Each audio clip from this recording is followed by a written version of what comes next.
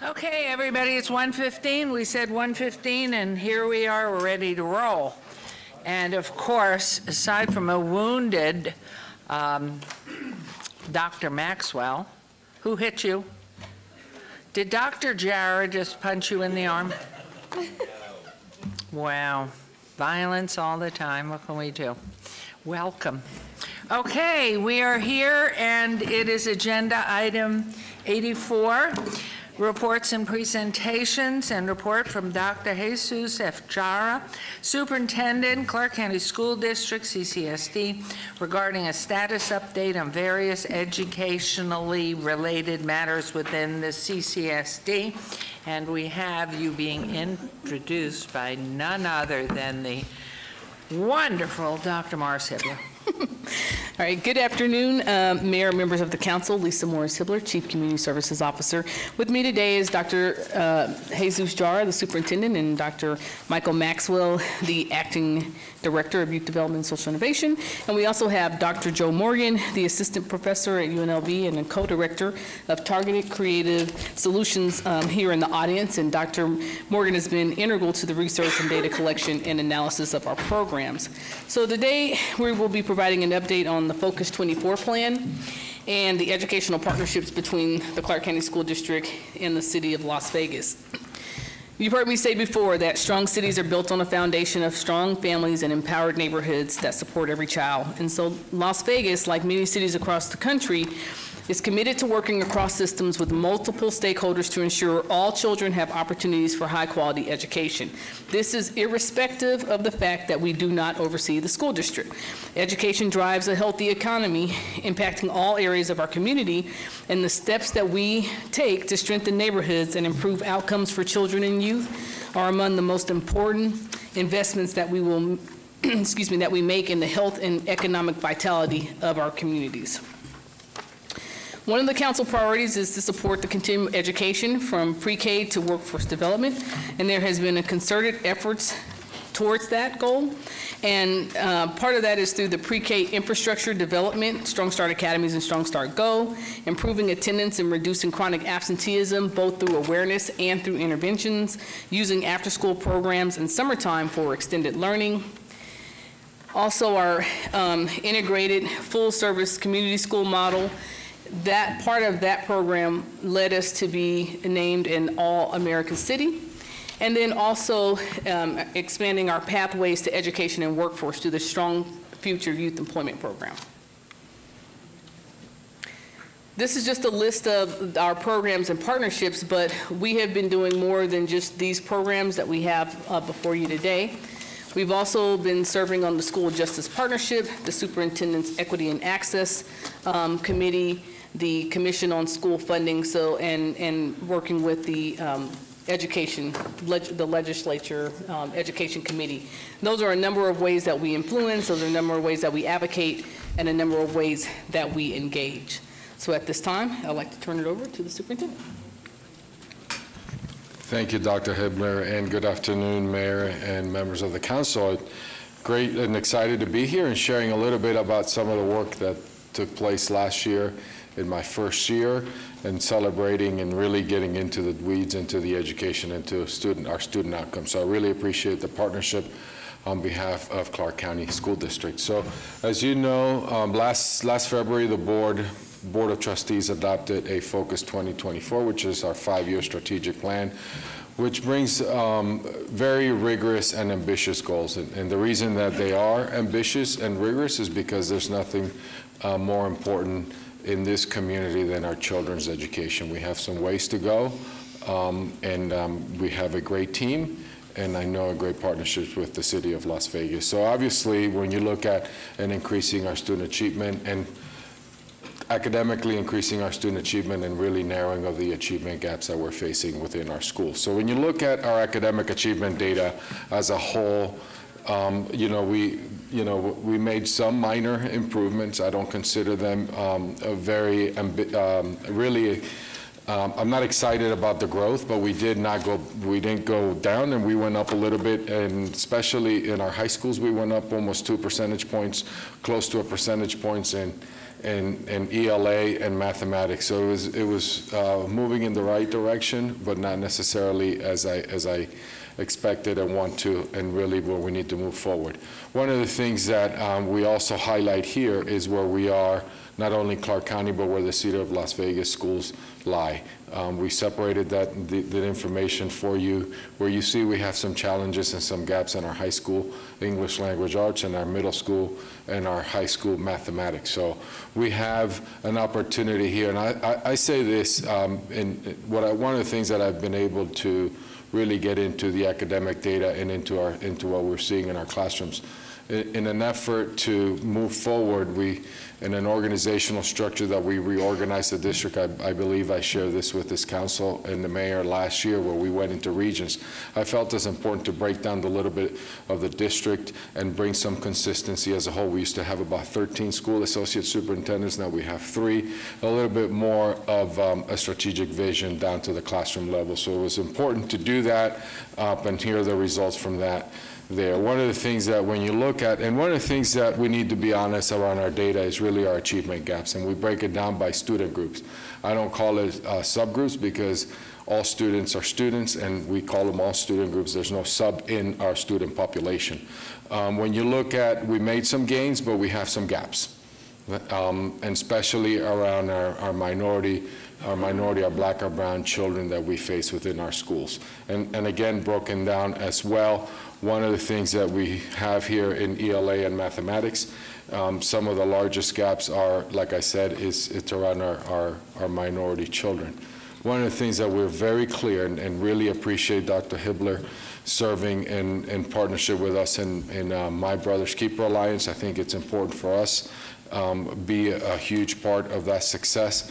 One of the things that when we shared our data last year and at the end of the year and looking at our suspension data, which is one of the things that we're turning. Last year we suspended around our schools around 31,000 student suspensions. That's way too many. So we really have to change the focus and really get into schools, because they're not in school, they can't learn. So one of the things that we're very clear in really how we provide within our school justice partnership, and I think I really appreciate you allowing us to borrow Dr. Hibbler, and because she also serves in that committee and serves in a lot of the work, because you are key partners for us. So some of the other work that we're doing around Refocus, our efforts are maintaining that our children are in school with us. Access and equity, that is critical for not only this community, but for our children. Some of the things that we continue now, we're assessing we're assessing our data. How do our staff, students, and parents feel about our efforts and our culture in our schools? So we do a culture and inclusive school analysis. Again, our school justice partnership. If you saw about a month ago, we changed the criteria in our magnet schools, because when we started digging into the data, we saw that our magnet schools, phenomenal, nationally recognized, but we weren't serving all kids. So we took away some of the criterias, not lowering the standards, not lowering the academic rigor, but giving more access to students. Today we have seen that we've seen an increase of about 1,200 students applying into our magnet. So we're excited about that. Again, increasing our college and career readiness, increase AP, our advanced coursework in our middle schools and apprenticeship programs. We all know very clear that not all kids are going to college. So how do we help our students when they graduate get into a high-paying job as well? So high skills and high-paying job for our students. One of the things that we have not invested as a school system, it's in leadership development. When you started looking at the budget for the last 8 to 10 years, we have not invested in our people, in our staff. So one of the things that I'm really excited about, something that we forged this year within Clark County School District with national experts, and NWEA, Khan Academy, and ANET are really partnering with us to provide job-embedded professional development for our teachers and for our principals. Again, providing students an opportunity, our adults an opportunity to invest in them as well. We have a balanced assessment system for the first time. Now we know whether you're a student in City of Las Vegas or you're in Moapa, you're in Laughlin, and within the entire county, I'm able to now track and monitor how all our 320,000 children are doing within the K-9. So then it gives us the opportunity for us to pinpoint into the individual data for each student. So it's really exciting of where we're going as well as a community. Again, ambitious goals, but our children deserve nothing but the best. So now I'll turn it over to Dr. Maxwell. Good afternoon, Mayor Goodman and Council. Again, Dr. Michael Maxwell, Acting Director of YDSI, Youth Development and Social Innovation. And I am happy to be here again to talk about a couple of the programs that we have within YDSI and talk about some of the outcomes, especially our Strong Start and also our Reinvent Schools. But before I go on, I do want to make sure that I thank Drs. Jara and Dr. Hibbler for just being great partners, and of course Lisa being a great leader and boss to work for. So, and with that, I will go into go into the initiative for our Strong Start. So looking at what we are trying to do. So Strong Start Early Learning Academies, including the mobile. There we go. With one arm. There we go. I'll go ahead and do it. I think I can still make it. We serve early learners from infant to 5 years old. High quality early childhood education is proven to have the greatest impact on dual language learners, children with special needs, and children from low-income households. So Strong Start Las Vegas provides high-quality programs that foster early learning and development for our youngest citizens. Okay. So we have 3 academies, 3 brick-and-mortar academies, 1 Strong Start Academy at Lorenzi, Strong Start Academy at Alta, and then Strong Start Stupak. And you can see the numbers there before you that are served at each location. Our Strong Start locations are operated by, the brick and mortar operations are conducted by Oscillero Learning. They are the Head Start grantee for Southern Nevada. So they have a complete curriculum, they have activities that are well suited for 3- and 4-year-olds, but then they also are serving infants and toddlers also. So in a couple of our facilities, we have kids that are served from just a few weeks old through 5 years old. So infants and toddlers through 5 years old. Oscillero Learning, they are the Head Start grantee, and they also use, again, I talked about curriculum, but they have male involvement activities, so you will see fathers that are highly involved at the centers, at the Strong Start centers. Not only just bringing kids back and forth to the school, but also there are regular activities that are meant to engage fathers. And so when you go to the schools, you will see, or to the academies, you will see pictures of fathers and families up on the wall because they understand how important that is for the families to be engaged, but especially also getting fathers involved. Okay. So then we have our Strong Start Academy, our mobile pre-K Academy, Strong Start Go. And that opened last year, or in the spring actually of this year, last school year. And when it opened, this was the first, or is the first Strong Start Go, which introduces an innovative system of delivering high quality pre-K education, where we can actually take the Strong Start Go, the mobile pre-K academy, into communities with the greatest need. And right now, the 2 locations that we serve are in West Las Vegas, 89106, right behind the West Las Vegas Arts Center. And the other center, the other location, is actually right between the East Yard and the park on Washington and Mojave, across from the fire station and across from the animal hospital. So with our Strong Start Mobile, we also have one more facility that is in design right now, and that's the Strong Start Academy at Wardell. That is a partnership with the Housing Authority. There we go. That is a partnership with the Housing Authority. It's going to be a 13,000 square foot facility with 10 classrooms, and we are looking at that being a fully just a 4-year-old facility that serves just 4-year-olds. And the intent behind that is so that we have 200, up to 200 4-year-olds that every year when they promote from Strong Start Wardell, those 200 kids will go right into schools that are in Ward 3.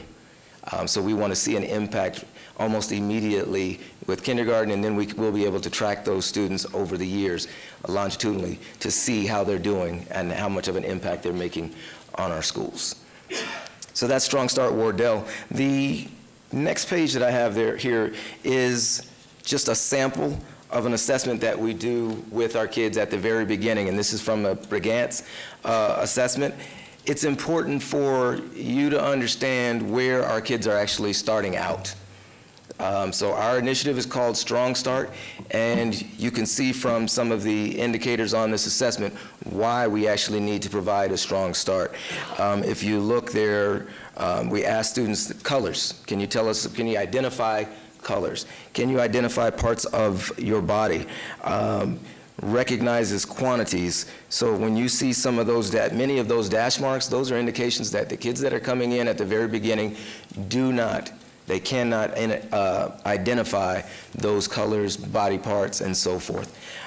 So there is quite a bit of ground to make up, but with our programming, we make sure to accelerate what the children are exposed to as far as vocabulary, literacy, counting, so forth. Dr. Maxwell, are you at first, even before you go to that, are you having an eye and hearing exam at the beginning as you begin to admit students and make your selections? We have not integrated health services and screenings, but at our brick and mortar locations, we do have those screenings available, but we have not done that with our Strong Start Go. I would highly recommend, even before you go into anything, that you make sure the child can see, because as parents don't parent so well to show them colors and ask them questions, they may not know their child can't hear and can't see. And that really, that needs to be step one, I think, even before you do this, which is something that we had discussed, Dr. Hibbler, way back. As this program was trying to integrate into the 3- and 4-year-old to get them ready for kindergarten. And I don't know if the district does it at all, and at what point they do a physical assessment of hearing, sight, et cetera. We do not, but something that certainly it's critical. Yep, I mean, really, I've seen it so often over the years. A child who, until 3rd grade, could never do anything, but it was because they couldn't see. So I just highly recommend that it be a preliminary to this. Yep. And early intervention is key, and you're right. So we will take immediate steps to get some screening available to our kids, both hearing and vision. Thank you. The next slide, you have another assessment for 3-year-olds, but similar results. Of course, the 3-year-olds, they missed quite a bit more information than the 4-year-olds. So the next slide, you start to see some of the demographics of the kids that we are serving. High percentage, almost half, or a little bit more than half, are African American, and then Hispanic and Latino. And then you see that we have low levels of most of the other demographics. The students that are being served, coming from a number of different zip codes, but mostly from 89106, 89108, 032, 031, and 030. With all of our Strong Start locations, the brick and mortar locations, the children are coming from over 45 zip codes. So they're coming from all over, and what we tend to see is that some of the parents are actually putting their kids into our programs as they make their way into work. If they're heading in onto the Strip or wherever it may be, they're actually taking advantage of it for that reason.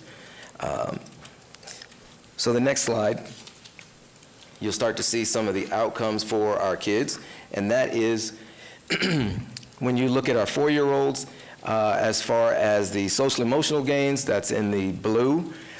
You will see that across the 3 brick and mortar locations, social emotional gains are pretty substantial. We're not showing the individual gains. We're looking at the gains per site. Because we don't want to show the individual student information. But we are working on that so that we can, through the data systems that are available to us, to be able to generalize those and remove any identifiable information so that we can then show you, say, for example, the average gains that are made by students. And so if you also look at the 3-year-olds, you'll see the same thing. 100% of the students at Lorenzi, for example, showed gains on the assessments, and for our assessments we use Teaching Strategies Gold, which is the same assessments that the school district uses in their pre-K, and it's used nationwide. So you saw the assessment earlier with the Brigance. We do the Brigance pre and post, and then with Teaching Strategies Gold, we do that 3 times a year with our students. And again, as far as making sure that their vision and hearing are up to snuff, that could have a play as far as the progress that students are making, so we will. I'm wondering, too, if I might interrupt again, I'm sorry, but at Wardell, as you're looking at the construction and how that's set up, where you could bring the children, I mean, certainly we have so many ophthalmologists, optometrists that are very successful in town, and I'm sure they would love to do this on a volunteer basis every periodic time. But wondering in Wardell if you can just set up an area so there can be that type of testing. You could bring your Strong Start Go students over there before you admit, and the ones obviously on Alta and everywhere else. So the testing component doesn't have to travel so much, it's just we bus them over. Right, Mayor Lisa Morris-Hibler. We've actually been in communication with volunteers in medicine, as well as Eye Care for Kids. So Eye Care for Kids is one of our partners that's mobile, and so we've been looking at those mobile services. So we will definitely put something in place for Strong Start Go, but we do have some partners that have expressed an interest with, we like the mobile services because transportation sometimes is a problem, and so that's why at the Strong Start Academies, the physical facilities have those services or has a provider. The mobile has proven to be a little bit more challenging, but we'll certainly get that in place. And it should be mandated for every child. Mandated. Yes. You can't lose one. Every child counts. Right. And as you brought that up, our Reinvent Schools, we have those services, as Dr. Hibler said, the mobile services. So it's just a matter of doing the same thing with our mobile, and that's bringing them out. We can actually probably get parents to also take advantage of some of the services too. Right. So. Thank you. All right, so moving from our Strong Start Academies, we also want to look at our Reinvent Schools. Our Reinvent Schools started as a partnership between the Clark County School District and the City of Las Vegas in 2016.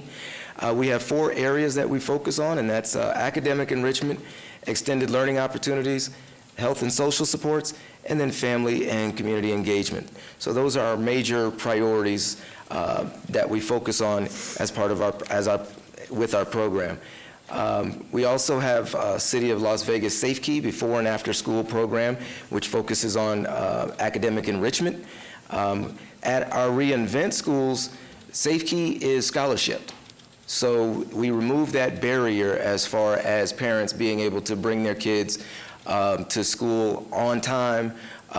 They can actually bring their kids to, if they're working, they can bring their kids to Safe Key at our Reinvent Schools, and again, it is free. So they don't have to worry about maybe leaving their kids at home and then expecting the kids to get to school on time, or come to school on their own. And so we have our Safe Key available for kids before and after school. We have AmeriCorps, and we have a sizable number of AmeriCorps service members. We have 50 that serve at the 13 Reinvent Schools. And they focus on chronic absenteeism and also literacy support. So they serve as chronic absentee or attendance success mentors is what we call them. And then they also provide literacy support, so they provide tutoring during the day, and a few of them after school also. And then we have summer learning academies. This past summer, we had 2 summer learning academies. One was operated out of Red Rock Elementary School, and the other one was operated out of Cambero Elementary School. With our summer learning academies, they are not relegated to just the students from that school. They actually open up the schools. That's something that we talk about with the principals prior to opening the summer learning academies, that we want the students from the larger neighborhood, the larger community, whoever can actually get to the school by walking or possibly even driving, we want them to be able to come to the Summer Learning Academy. So that is a large or a unique thing to our Summer Learning Academies. And then finally, we also have our Safe Summer Nights and Fall Festivals. These are very successful activities that bring out parents and students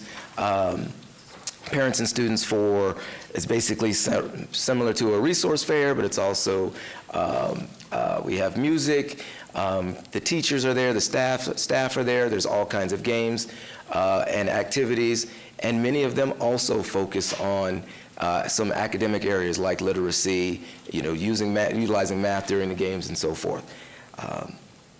So that's our Reinvent Schools, an overview. Now I kind of want to get into some of the successes. And the numbers kind of speak for themselves. When you look at Cambero Elementary, which came on to our program or joined our program last year, you notice particularly in reading is what I focus on, because we are AmeriCorps service members. As I said earlier, they provide literacy tutoring. We have literacy elements that are built into SafeKey. So AppleCore, Reader's Theater, and then we, of course, encourage kids to constantly read while they are in SafeKey. So if you notice, you see the results at Cambero Elementary. You see the year before, in 17-18, they were at about 35%, and then last year they went all the way up to 52%. Now, can Reinvent Schools take all of the credit for that? No, we work in partnership with the school district, of course, and then with the teachers, but we do like to think that we are definitely having a major piece, or a major part in some of the successes at the school. So there's Cambero. Then when you look at Doris Reed, the Doris Reed, same thing, just under 20% last year. Or excuse me, yeah, just under 20% the year before, and then last year with us it jumped up to about 26%. So again, the numbers sort of speak for themselves. And then lastly, I wanted to show you Ollie Detweiler. Ollie Detweiler, just over 30% the year before, and then last year jumped up to just under 40%, so about 38%. I wanted to particularly show you these 3 schools because these are the 3 schools that made up the last cohort that joined Reinvent Schools. And so one of the things that we asked over the last year was to actually do our programs to fidelity. Prior to that, you had some principals that were kind of, when you have an additional 4 bodies at the school, principals want to use them in ways that, they see fit and they think are needed, which is part of their autonomy. But what we asked last year was, please use our programs to fidelity, and these are the 3 schools that had the greatest successes. So that's why I wanted to show you those, and then you'll see it again on the next slide. 10 of our 13 schools saw substantial gains in literacy last year. And so if you look at Clark County School District last year, the rate of growth was at 1.8%, but then if you look at our Reinvent Schools, over the last 3 years, 25.5% at Cambero Elementary. Vail Pittman just joined us this year, so we can't take credit for Vail Pittman at all, but we do look forward to seeing some great increases with Vail Pittman next year. And then also some of the others, Ollie Detweiler, again, 17.5% rate of growth, and then Doris Reed at 6.3. So our schools are really, our programs are really having an impact on student achievement. Again, partnering with the teachers, partnering with the principal, working as a solid team, we know that we can get results like this. And the improvements that we've seen, especially on the last few slides, They show you that overall progress, not just in literacy, but you saw the overall progress.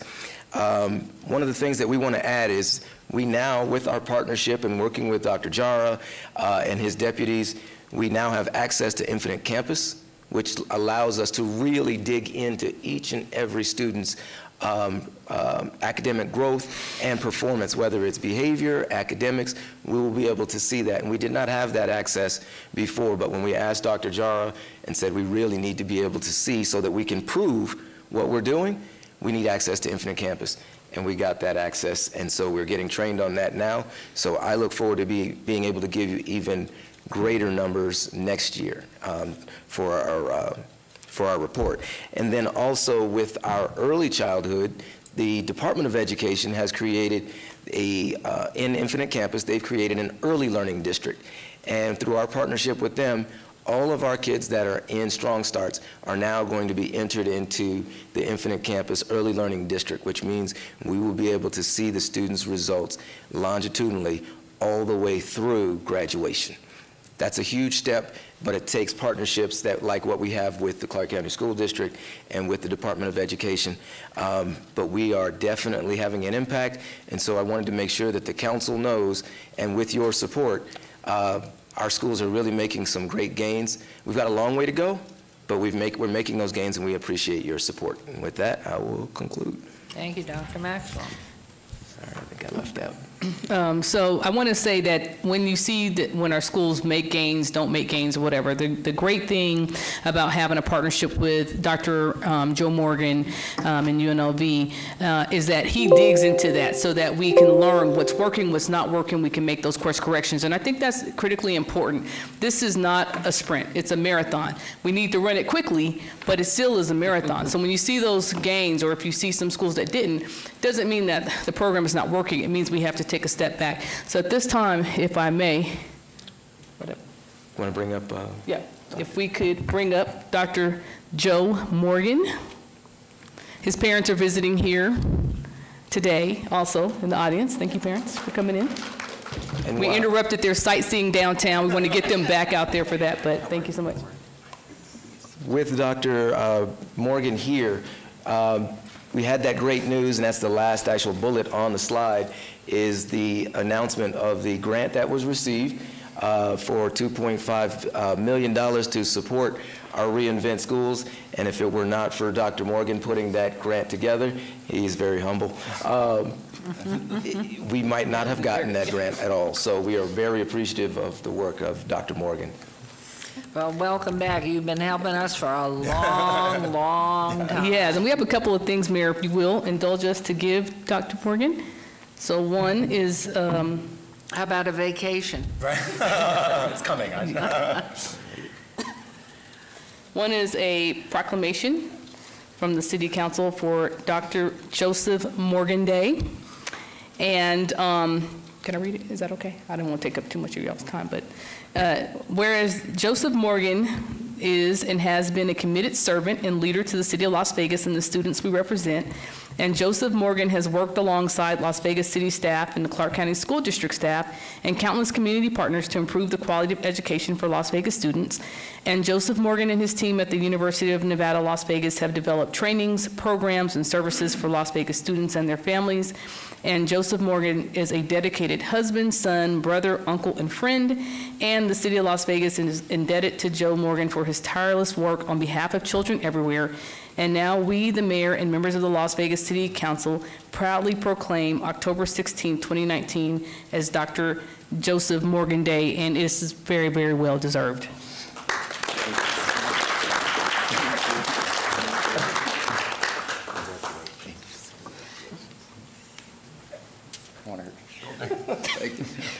We also have a plaque. We figured we would, in addition to the proclamation, we would also give Dr. Morgan a plaque so that he can basically have one at home and one in the office.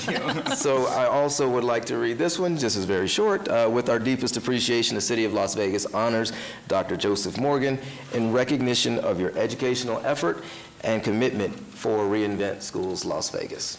Wonderful.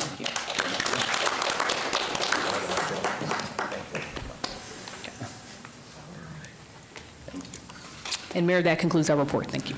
Thank you, and certainly Dr. Jara. Dr. Morgan's been with us for I don't know how many years. It seems you've been part of our life, even though you're so young, for the longest time, and doing data and just really helping coordinate and pull us together, become part of the university soul as well as ours. And so this is just grand, because we know to write a child off, children learn from the moment.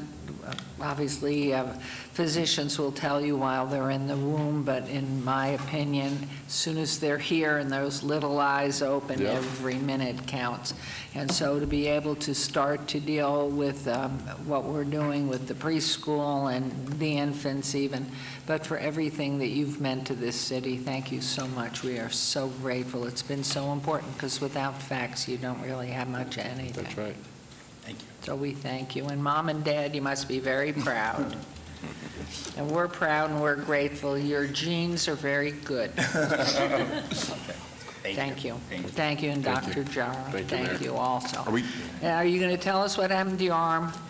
I cannot pinpoint any one thing that led to this. It's a suspected torn rotator cuff. Oh, okay. But twin 14-year-old boys that I try to keep up with, so There you are. I can blame it on There you them. are. Sorry I asked. Thank you, Dr. Hibbler. And any, yes, please. I do, Madam Mayor. Thank you. First, thank you all for what you do, both collaborations with the city and with the Clark County School District. It is imperative that we have these relationships, as you guys mentioned many times, and we cannot accomplish this with one without the other. As you know, we have 12 reinvent schools now. It was 13, 12 now, and 7 of them are located within Ward 5. And so this is an extremely important initiative that the city advances, and we don't take it lightly. We work hand in hand with you in order to ensure that our schools are getting its fair shake as well. You see some of the schools that were there, some of the reports that you put in. I think 2 of those were in Ward 5 of the 3 that you showed. So we want to do everything we can to help support and to grow our reinvent schools and our programs and relationships with the school district.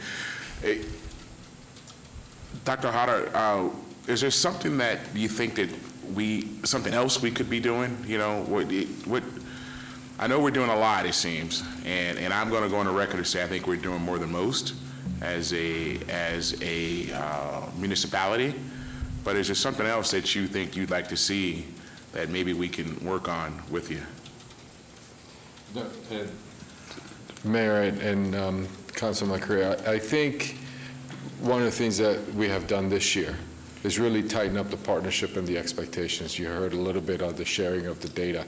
Some of the things that we have done as a school system is really to get into more of some expectations as a whole. To really hold some of the adult accountability. I think what you're doing is great. I think we're now bringing it all together and becomes part of the fabric at the school. So I think the partnership with my deputy superintendent and then the regional staff and then the principals, so they see the value. Maybe, and I don't want to speak for the past, maybe they didn't see the value. So I think now, including it as part of the school improvement plan, it becomes part of that fabric, and I think that's where you're going to start seeing some gains.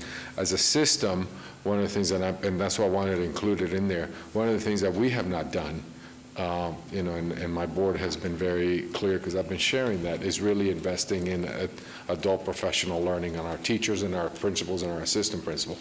So that's what we are focused on this year. And then that's going to then start really where we're going to see some of the data start moving in the right direction. So what you're doing is great, and I think it's enough, because then it'll become part of the fabric that we then become one collective whole for that school. You know, we hosted, I might have told you this, we hosted a dinner with the principals of our schools in our ward, and then a couple of high schools that feed into our ward. And I got to tell you, and it was my first time last year doing it, we're going to do it again this year, but it was an amazing experience because these principals got together, and they brought maybe the vice principals, and some of them have not spoken to each other. Correct. And it was powerful when they got up and told their story, if even just from how do you manage dealing with your own maintenance, or how do you manage dealing with this? And they sort of shared stories, and it was great to get them in a room, and I look forward to doing it again. I think it was very, very powerful that we did this. So thank you, Dr. Maxwell and Dr. Morris-Hibler for that as well. Just one more question. It seems like every year, and this is before you've come and in here, we're challenged at the start of the school year, come about July or August, it starts coming out that we have a shortage of teachers, that we're always scrambling to find teachers. And I just believe that if you're scrambling at the last minute to find teachers, I don't know, the quality ones are probably working, and here we are trying to find people. And how do we get ahead of that, do you think? We're hiring now. Well, I mean, and you're right. I think it just really start addressing and making sure that we strengthen, and we have a great partnership with UNLV, Nevada State College. So how do we strengthen that partnership so then we can then start hiring early, hiring the interns that we have now? And these are some of the things that we're working on. And then being a little bit more strategic when we're recruiting. But then also retaining our teachers. One of the things that we're trying to now get into is why are teachers leaving our school system, so then we can pinpoint what the challenges are, so that we can address them. And if they're leaving certain schools to go to other schools, and so we're taking a close look at all that data. I have a new chief of HR that's been laser focused on the teacher pipeline, but then also it's just the hiring process. That we have to then just get ahead of ourselves and then start looking at using some of the strategies in some other urban districts. What they do is they offer contracts to the interns as they're still finishing their last semester, to then offer them a contract early on, because we know we're going to have vacancies. So it's how do we start getting ahead of what other school systems are doing?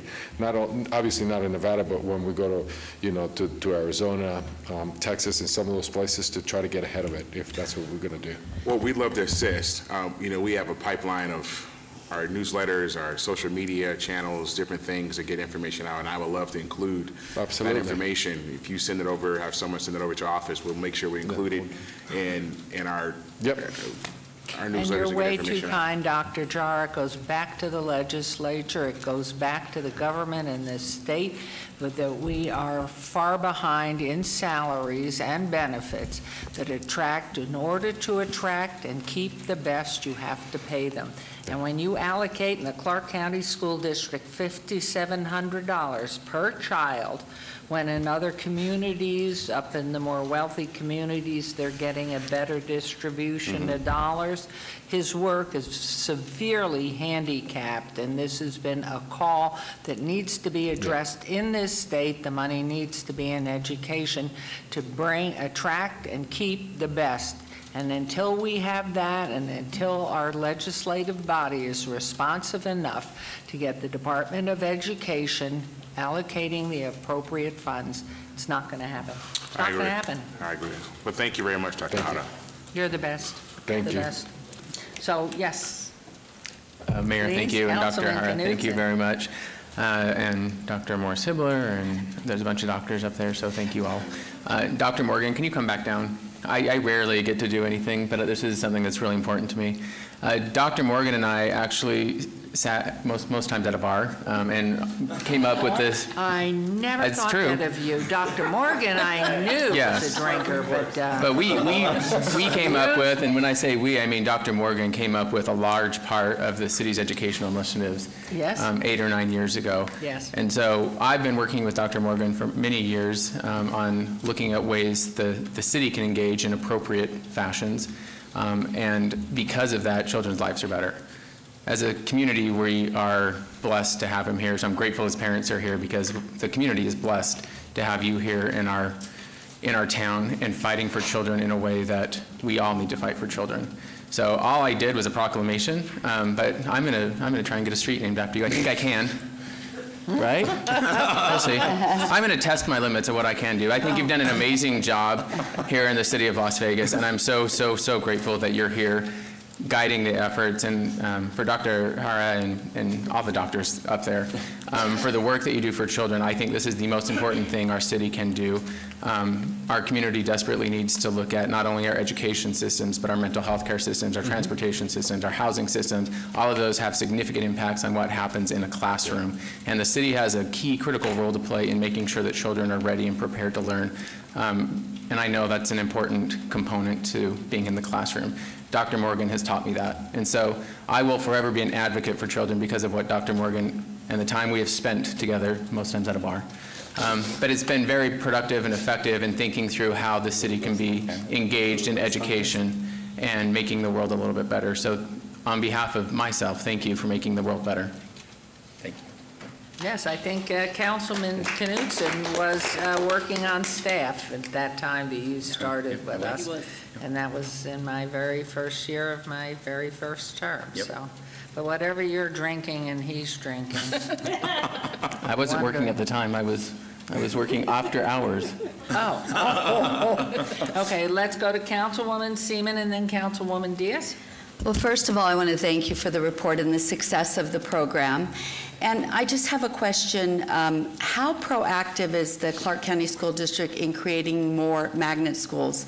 We recognized someone this morning, Walter Johnson Junior High School, for their great success. They went from a 2-star to a 5-star school.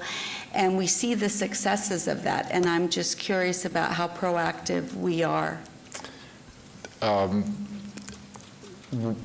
of the things that we're looking at when we looked at the magnet data, as I mentioned within the criteria, Councilwoman Seaman, it was really opening access, because we were limiting access to certain students that were not able to participate. So that was my priority. Correct. So this year, which is what we're doing, one of the things that we're also, we looked at the academic data in kindergarten as well. Our magnet school started in 1st grade, so then we opened up kindergarten magnets for our elementary schools.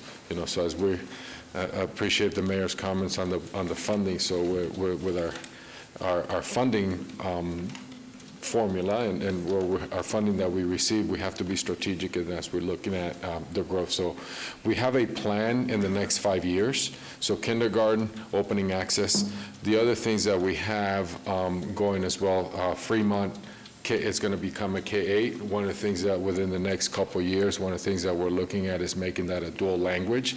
In this community, not having a dual language program to me was a priority as well. Given that we are an international city with over children coming to us from 158 different countries. So one of the things that I wanted to do was a dual language program as well. Our bond oversight, I mean, we're looking at 2 CTAs, which are, what we're seeing is a lot of our kids are coming back into our high schools from charter schools and private schools to our CTA. So we're opening up 2 new ones. And then we're really excited in the one that, the old Gorman building that we purchased. We're looking at a workforce, magnet or program there. We don't know what it's going to be, whether it's going to be a magnet. So, I kind of recited a lot of the different things that we have going in the next 5 years. So it is a priority in how we then make the school relevant for children throughout our schools. Thank you so much. Thank you. Councilwoman Diaz. Thank you, Madam Mayor. First and foremost, I want to thank all of you up there for ensuring that we're doing our best to provide cradle-to-career exceptional education access to, right? We know that pre-K is a fundamental, especially for our kids that are at risk and come from a challenging background in terms of socioeconomic status and upward mobility. They don't have access and they start in kindergarten behind, right? And so the more that we can help provide that access, we're doing the work to make sure that when they get to kinder, they're where they need to be. So I am very, very much pleased with the city's involvement with the pre-K initiatives here in our city and making sure we have those strong start academies, but also the mobiles. And I think that the more we can collaborate with other partners who want to expand the scope of work for our community, our kids are going to benefit. And just like the mayor said, every child matters. And so if we're helping I don't know, 40, 60, 80 additional children, it matters a lot to them. So kudos on that front, and I'm glad we have a superintendent that's supportive of pre-K efforts. I think in the past, speaking from my experience, I didn't really see the openness to want to embrace and see that pre-K really does matter and is super important, and we need to make sure we're doing our due diligence to provide that. So anything that we can do to expand on that front, know that I will be there with you advocating for it. I also, being someone who represents a ward that's 60% or greater in terms of Latino or Hispanic students, I am a little concerned about our disparate gaps in terms of achievement between our English language learners and those that are not. And I've heard some, you know, just very sad numbers or data that basically speak to if our children are not English proficient by the time they leave our elementary schools, it becomes increasingly, if not a long shot for them to get up to par in middle school or high school. And so just wanted to hear a little bit about our efforts in terms of making sure that our programs are not losing sight of making sure we're bolstering that. I love that we're trying to be culturally sensitive to our diverse populations, but at the same time, we also need to make sure that we're providing the scaffolding for our English language learners to be successful in the school setting. So what are we doing as a district to make sure that that gap doesn't continue to increase?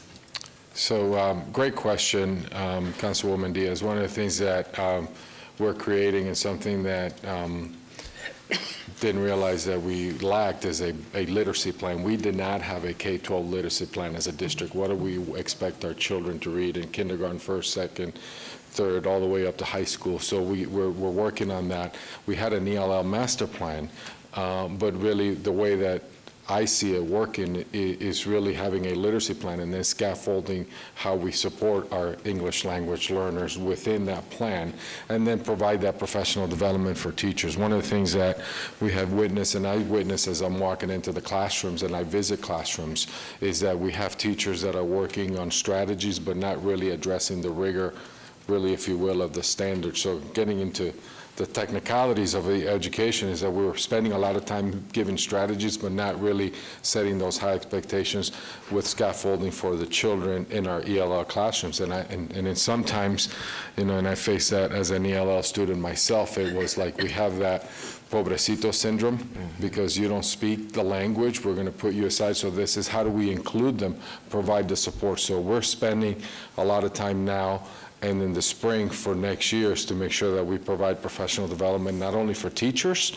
but then also for our principals, because our principals also need to have that clear understanding. And you know, so thank you for the question, but we are doing some of that work now, because when you go back and look at the data for the last 5 years, it's not very flattering, especially for our students, our ELL students. I appreciate your comment on pre-K. As a former high school principal, I said all the time, high school redesign and improvement starts in first grade.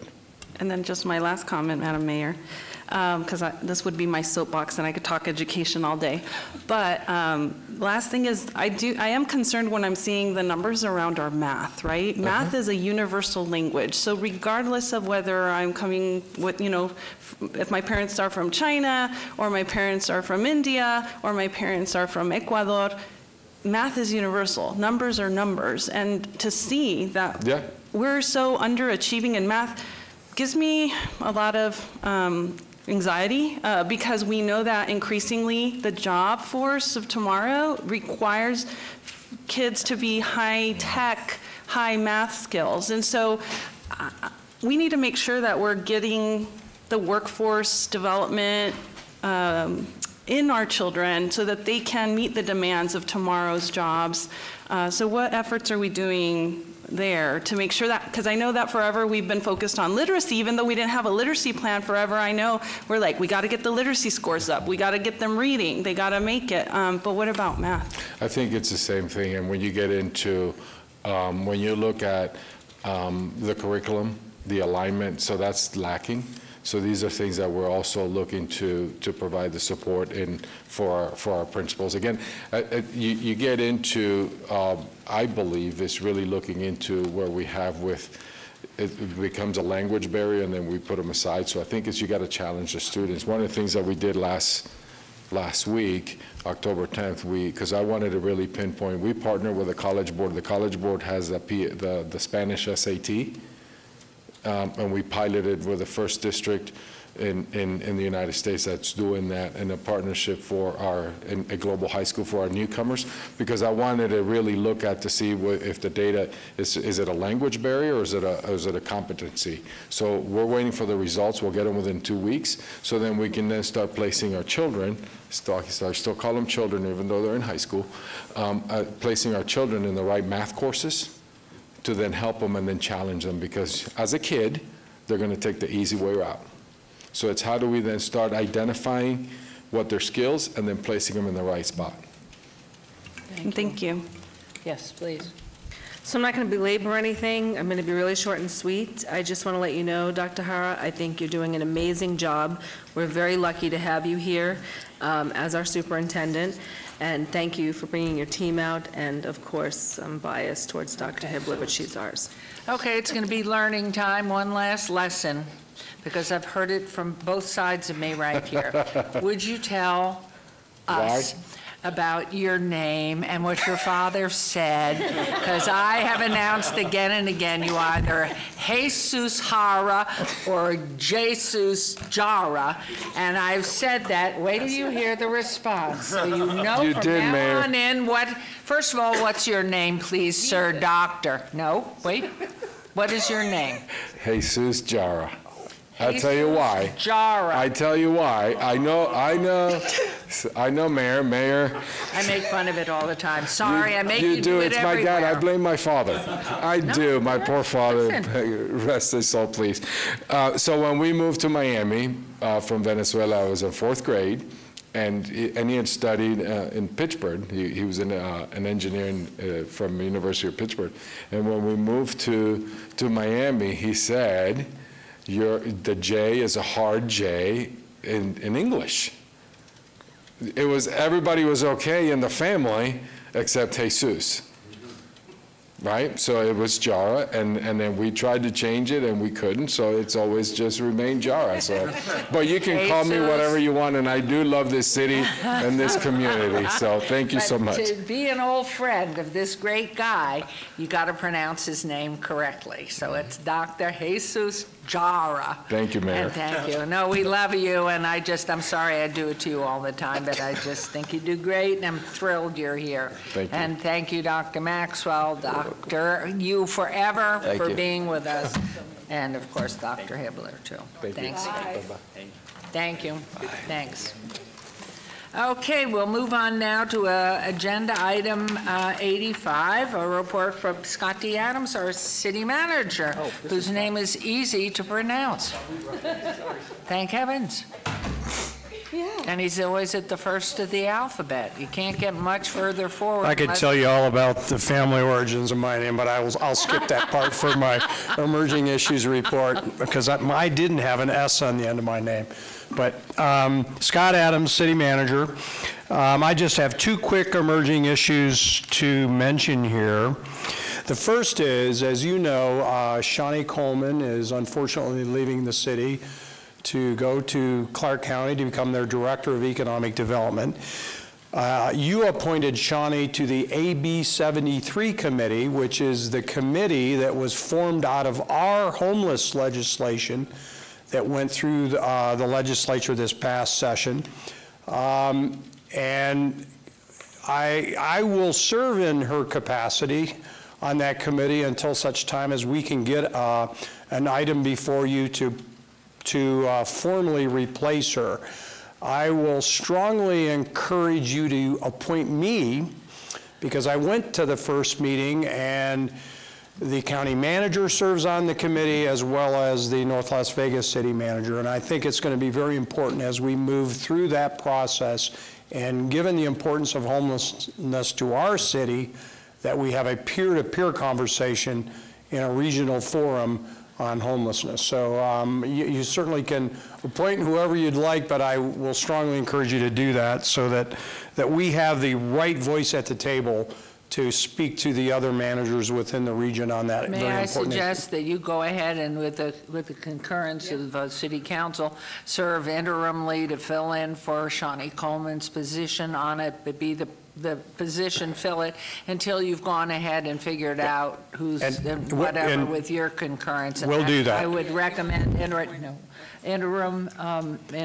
filling. Unfortunately, we're not agenda to take action here, so I'll No. take that as your advice. So it's an interim, Yes. advice. Yep. Good. The other thing that I want to mention is, and this is more of a public announcement, again, to remind our public that the public hearing on the encampment ordinance 2019-36 will be on November 6th.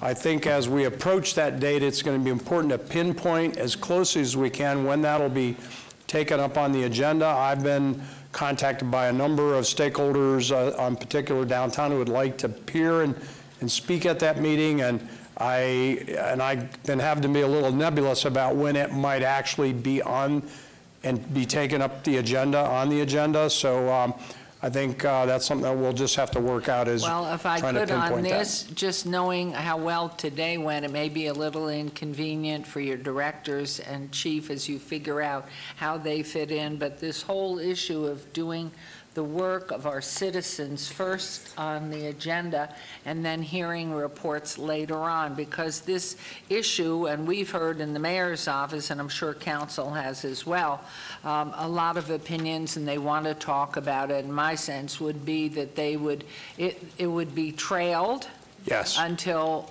later in the agenda, maybe after the midday break, and then take the afternoon and let them go Right, at it. and- Let's take care of citizen business Right. and planning, everything else in the morning that requires us and them to sit here. We don't want them sitting through something that is not important to them, that has business, and it costs them Right. money to be here.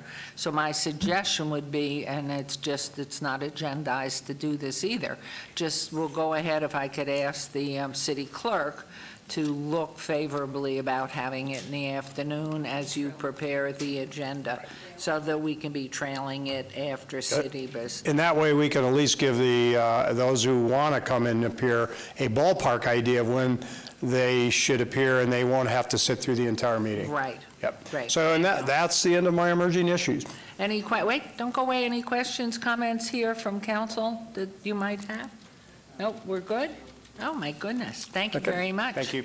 Okay, and now we go on to DIR 77214, Director's Business Presentation by Department of Planning regarding progress in the Las Vegas Downtown Master Plan, which was accepted by the Planning Commission with a 6-0 vote. And Mr. Summerfield. Good afternoon, Madam Mayor, members of the council. With me this afternoon is Michael Howe. He is our section manager for long-range planning in the planning department, and him and his team have led the way in a lot of what I'm going to talk about, so he's going to be here to help answer any questions if you have any. So this afternoon, I just want to do a quick update progress report on the status of the implementation of the 2045 master plan, the Vision 2045 master plan for downtown Las Vegas. This plan is for those of you who were here in 2016, but we've got a lot of new faces, so I'll try to give a brief just recap of how we got to where we are today. The downtown master plan is a subset of your citywide master plan, so it is specific to our downtown area. It provides guidance and vision for downtown. And then through the work that we do with the zoning, and specifically with the implementation that we're working on with form-based code, we implement that vision.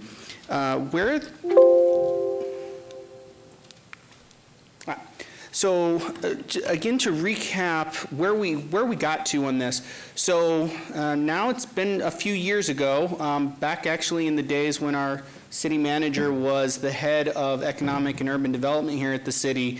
He was meeting with stakeholders and developers in downtown, trying to recruit new business, new development. And one of the things that he heard and resonated with him and the city manager at the time was that we need a vision. We need a coherent thought for what downtown can be, should be, we want it to be. And so it was really under his direction and initiative, then working with the city manager, that began what we called City by Design, and as one of those projects was the Downtown Master Plan.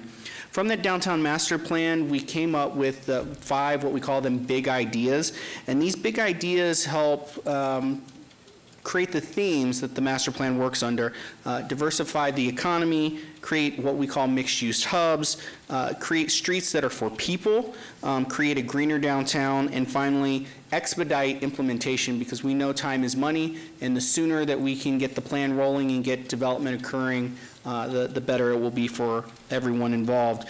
This effort was one that was one of the largest to date public outreach efforts that we've ever taken with a planning process here in the city of Las Vegas. It involved hundreds of interviews, so many meetings with the public, and more specifically, meeting the public where they were instead of asking everybody to come to us.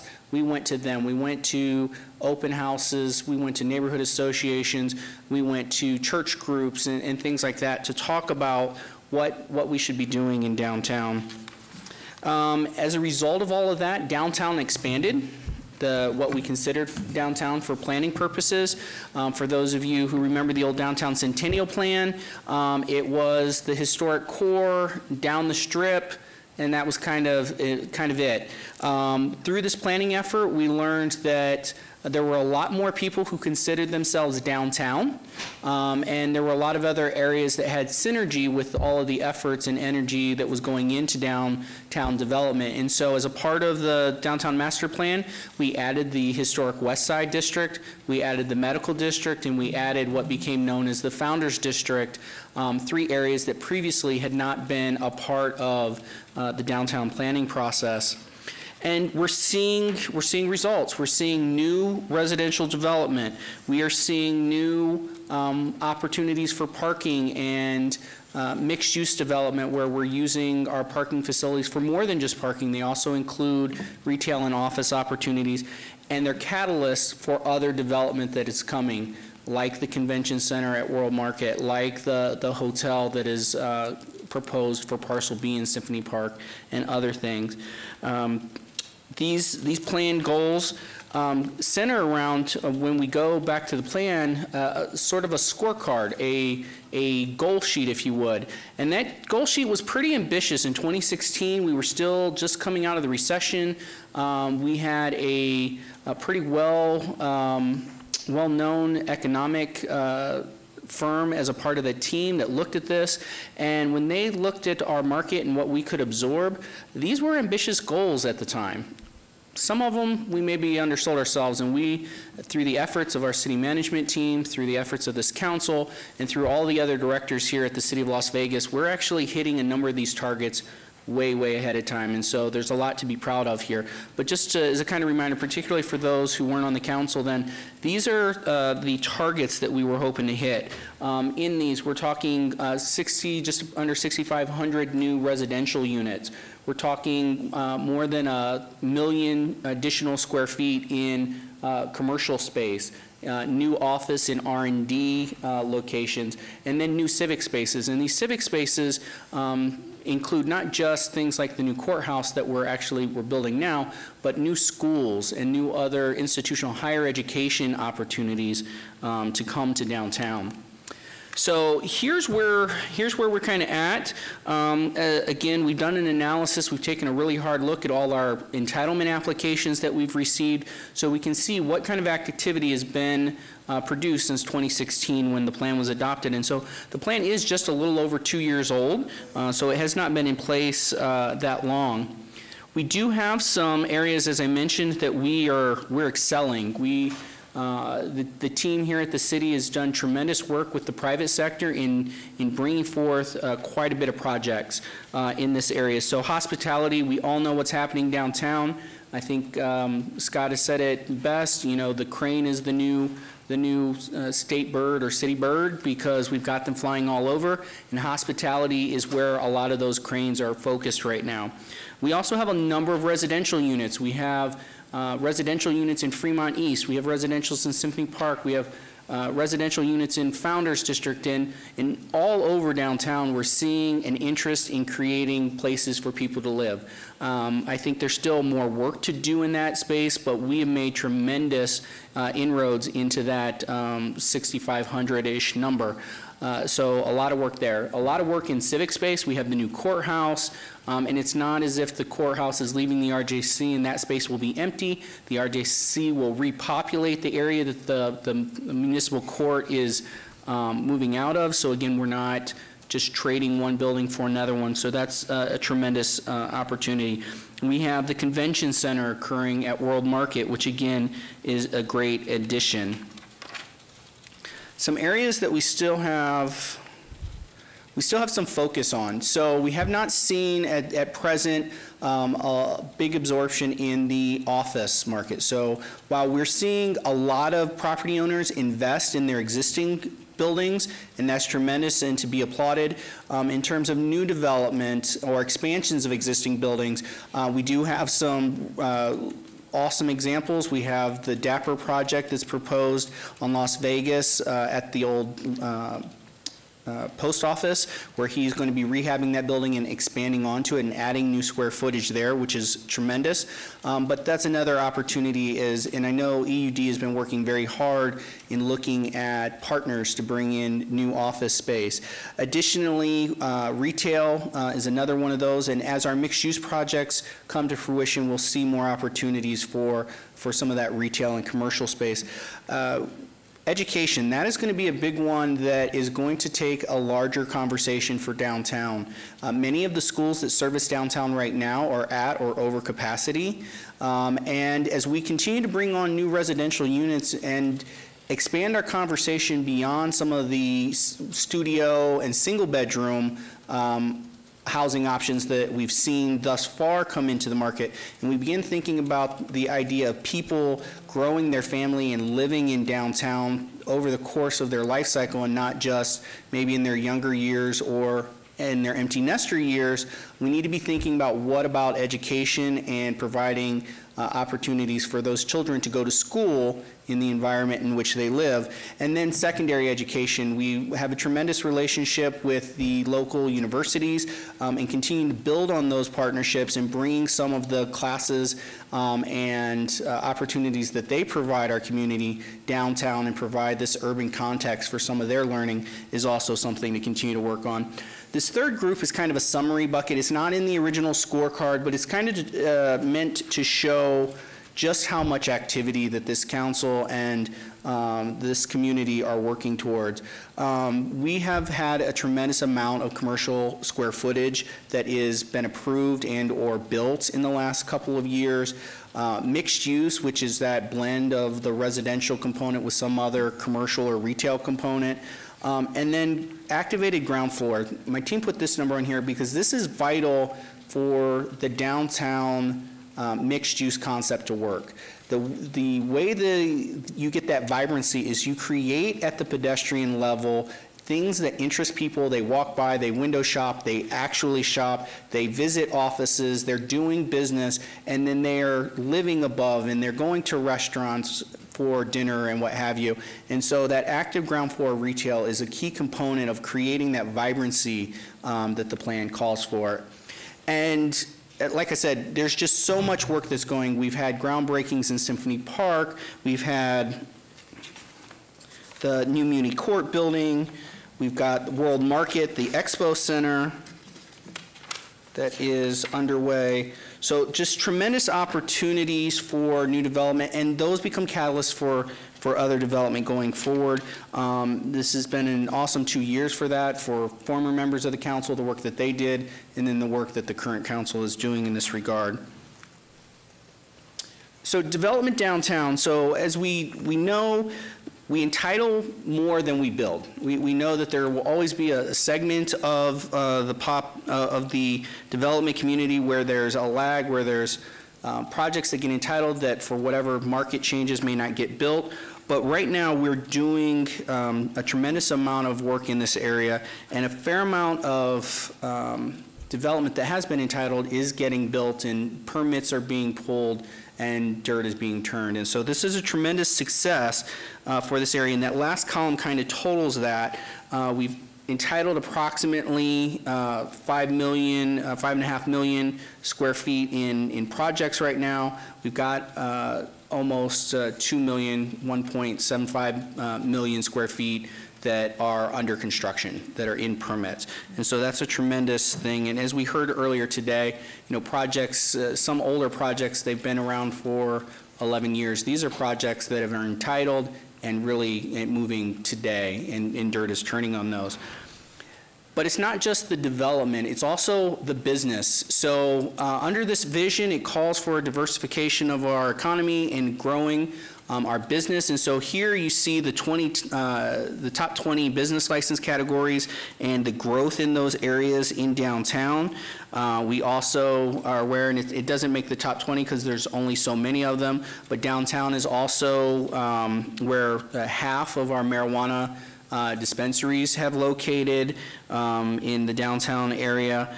There's more than 300 new businesses that have located in this area. And that's new, so that's not taking into account all the existing businesses that have expanded some of their operations and other things. These are new businesses.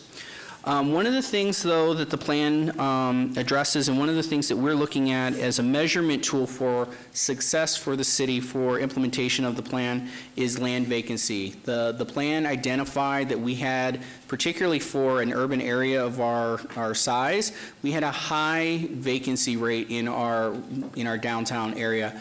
And the vacancy rate is either undeveloped or land that maybe had previously been developed but had been wiped clean. This doesn't include our parking lots because, as our EUD department will tell you, parking lots are economic drivers. They produce income. They provide opportunities for other businesses to be able to thrive without providing parking for themselves. So this just includes land that is vacant. It doesn't include parcels that do have buildings that may not be occupied at the time. But right now, 12%, that is a huge number, but it's a huge opportunity for our community to attract new and interesting and different development opportunities. Mr. Summerfield, go back if you would, just that one. In cities our size and of somewhat comparable business, what should that number be? So I don't have that number right off the top of my head. I apologize. It's somewhere less than 10%. Okay. And a lot of the times that's going to be actually land that's not, in a lot of cases we have land that's never been touched because we've leapfrogged development in a number of areas. But that's going to be land where maybe there was something there in the 50s or 60s, then it went away and it hasn't been redeveloped yet. But attributable to anything? Is it attributable to the growth in Major League sports that has landed in the South part or not? I think in part it's because for us it's a little bit, it's our history. So when we think particularly of why businesses went to the Strip versus being in the city, our history has played a lot of, it's been a big player in why development is been in certain areas and leapfrogged past other areas. And we're also very young still. As a city, we, compared to some of our peers in terms of size, we've had extreme rapid growth. And so we have, again, leapfrogged a little bit. We've done a lot of things in the suburbs. We've done a lot of things in the other communities that surround us. And so I don't think it's been necessarily a bad thing. I think it's just a product of our history and our youth. Okay. But we're maturing, and so that provides a lot of opportunity. Excuse me, almost fell there. Current initiatives. So we've got the downtown wayfinding standards. Part of the implementation of the downtown master plan said downtown needs identity and it needs ways to clearly get from one area, one district to the next, and provides that particularly as a tourist destination. And so we've been working very closely amongst the Public Works Department, EUD, planning, and communications on how that wayfinding message goes through. We've developed and adopted standards for how that wayfinding package should work, and your Public Works Department is working very closely with the RTC to make sure that as future roadway projects go in, we're putting those wayfinding components in to help direct people into the downtown. The development process improvements, one of the things again, and this is Scott and Jorge and Tom's leadership, we continuously look at development process improvements. So, and I think you all have had briefings recently to talk about the innovations that have occurred, the things that the city has done and all of the development departments have done to help streamline processes and allow projects to move through the timeline, securing our community's interest, but getting those projects out in a more timely fashion. And finally, new development standards. So you see here just kind of examples of the different transects. Council unanimously, thank you, earlier today adopted our second form-based code district for downtown. And just actually as the last presentation was going through, I got a text amendment or text message that said the city has won an APA Nevada award for best implementation plan, which is our form-based code adoption for the medical district. So this new development standards is providing new opportunities for developers to see what we expect before they invest a lot of money, so that they know what we as a community are looking for and can help collaboratively work with us to get projects out of the ground faster. Wonderful. Current initiatives, so the council has adopted the downtown civic space and trails plan. And you're seeing that come to fruition with the project on 3rd Street. Again, just today you approved one of the elements of a land acquisition for across the street from City Hall, where civic space is one of the components of that ultimate development. And again, working very collaboratively across multiple departments to see that happen. Infrastructure investments, the work of Public Works and O&M to make improvements throughout the city and rebuild our streets and maintain our existing streets to address the streets for people concept that is in the plan. We're seeing that all over the place. You see that Main Street is a great example, the Main Commerce Couplet, a tremendous opportunity, particularly if you go down into the area in the Arts District where that is at. And then 6th Street is currently under development as well.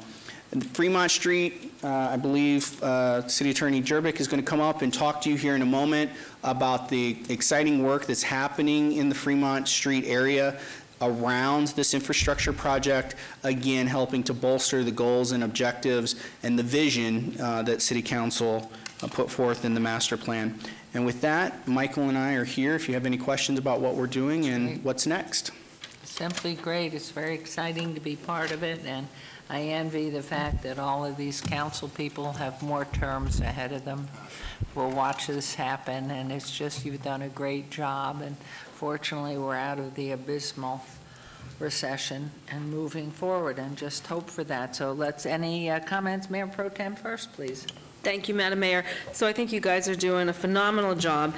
And as I look at the 12% vacancy area, and with nationally it being a little less than 10, I see that we are growing in a rapid speed downtown. And I just want to make sure, because I know how generous the city is with folks and, looking at businesses coming in, I just want to make sure that our vacant land, as we are growing and as people really want to move into the downtown, that we look at fair market value. Oh, good point. Very good point. And I know the reason, it's because your ward is exploding just like the South is. So you're sucking up all, that's why we're only at 12% instead of a 10. Ranchette living. Yes, Councilman Knudsen, please. Thank you, Mayor, and thank you, Mr. Sommerfeld, for the presentation. I don't think I've talked about this with you, but I've talked about this with my constituents, and especially with the university. In the medical district, because there will be a school of medicine, there's already a school of dental medicine. I think there's hopes and dreams around a nursing school and allied public health schools coming in there. I think there's opportunity in framing the conversation, especially in a document like this, as a medical district in addition to an education district, or maybe a fancier way of saying that, but making sure that education is a focal point in Ward 1 is important to me in addition to the medical district. So I appreciate just your thought and consideration about how to memorialize how much learning is happening in Ward 1 specifically to the medical district. Madam Mayor? Yes, please, Scott. Scott Adams, City Manager, in response to what Councilman Knudsen just said, I spent quite a bit of time during the master plan process with the economist who prepared the underlying economic projections for the plan. And when he found out that there was going to be a medical school downtown, he said you could almost virtually double your projections. He said that a medical school's impact on a downtown area is profound. So I would tell the councilman that those numbers are robust due to the existence of unknown development and plan build out of a medical school. I just thought I would share that with you. No, I think that's critical. It's critically important, and certainly to put in your bag knowing the future. And as we look at the expansion of the Cleveland Clinic, LaRuvo Institute for Brain Health, and the potential of other medical groups coming into the heart of downtown and certainly into your ward, it really boasts well of a great future. Just hopeful that it continues to grow and that we support the right things going forward. So it is an exciting time. So hopefully you get 2 more terms. Anyway, we thank you. And any questions, Councilwoman? Okay, we're good. Thank you very, very much. Appreciate it, Mr. Howe. Okay, and we are now, I hope the energy continues here. We have a report from our wonderful Brad Jerbick, who did such a great job this morning. It was so a very foggy mess this morning that had great clarity brought through your historic review of what we were looking at. You really did a superior job. I mean, I was really pulled in different directions, and especially by phone calls, people stopping me and voicing their opinions, but hearing you just made it so clear. So anyway, we're not on that right now, even though you are our city attorney, but it's on the progress and future plans of Project Enchilada, the all-encompassing project to revitalize downtown Las Vegas, wards 1 and 3. Councilman Knudsen and Diaz, and how did you get the name enchilada? Where did that come from, Mr. Jerbick? One day it was there, and the day before it hadn't been. In noodling around with the idea, I was thinking that downtown has got everything we need to have a vibrant city. It just hasn't all been put together. And so the idea was, let's make the whole enchilada. And it's funny because I showed it to my brother, Tom Perigo, and I actually took off Project Enchilada and I put Project X on it, and Tom took off the X and put on Project Enchilada. And so that's been the way it's been ever since.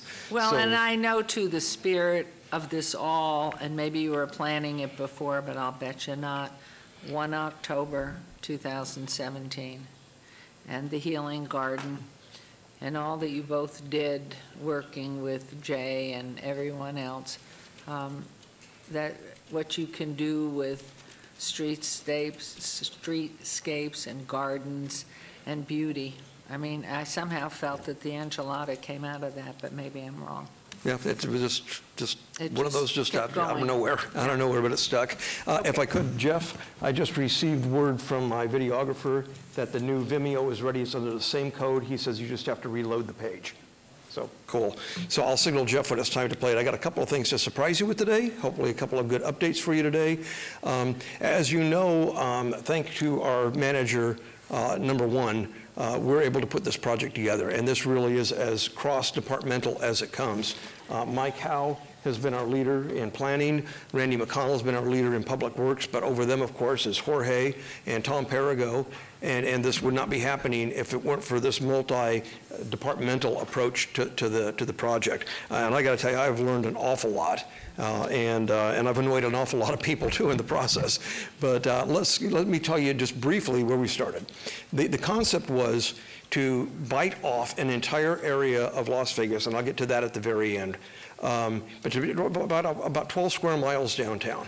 And that would be from I-15 to Eastern, from US 95 to Charleston, taking in the Arts District and taking in the Huntridge Theater and the Huntridge Circle Park. And so with that, we started with phase one. And we started with a phase one downtown on Fremont Street, which you're going to see the progress report on. It goes from Las Vegas Boulevard all the way to 14th Street. And the reason we picked that for phase one is because we have one significant owner that owns almost all the property in that area, and that's Tony Shea and his company, Downtown Projects. And so in working with them, this has been a very collaborative effort. The responsibility of the city has been the design and installation of new sidewalks in some areas, installation of trees, which you're going to see, installation of special streetlights for special districts, which you're going to see, and traditional things that city do. The Downtown Project's responsibility is to take all of their old motels and on their dime, resurface the parking lots, repaint the buildings, bring them back to the condition as if they were new. And the responsibility of the Centennial Commission, after they gave us $750,000, was to redo every neon sign for those 7 motels. One of them you're going to see today, one of them gets installed next week, and we work on the next 5 starting next month. So we've already made a lot of progress, and 2 motels have been completely repainted and repaved. The project started on October 7th, and October 7th, Las Vegas Paving Corporation, the city's contractor, started at 2 ends. On Maryland Parkway, working west, they're putting in storm drains right now, and they're dewatering, so that's under construction. And at the same time, they've already started the portion that you're going to see a video of in a moment. You're going to see a 3D model of that portion of the project between Las Vegas Boulevard and 6th Street. So a couple of interesting stories that I could tell before we run the first video that I'm going to show you. The city fortunately approved 2 sets of contracts, one with Civic Visions. They're our consultants from Harvard that have been working with us on the cultural authenticity of the project and the architecture. And what they have done to make this an authentic project, I cannot tell you. I literally get calls sometimes in the middle of the night, can you get me another picture of the 1929 streetlight, because I'm not sure how many flowers were on the side of it. That's the level of detail we're going into the project. Then we have Midge and Kelly with their project, their company, Downtown Works. They're urban retail specialists, and they are working with Councilman Creer on a project in West Las Vegas, a retail project as well as development, and they're working with the city of Las Vegas on Enchilada and the Arts District and East Fremont Street, and that's bringing specialized urban retail to Las Vegas. We've already had some significant developers and significant designers come here that are highly interested right now in getting on the ground in Las Vegas and getting involved in our downtown project. And they've actually reached out to the property owners and told them that they are interested. Without going into details, some are even interested in talking about the old motels being motels again. I don't know if you're aware, but around the country, mid-century modern motels are on fire right now. You see in Palm Springs, the Aces Motel is just a shining example of what you can do with one of these old structures.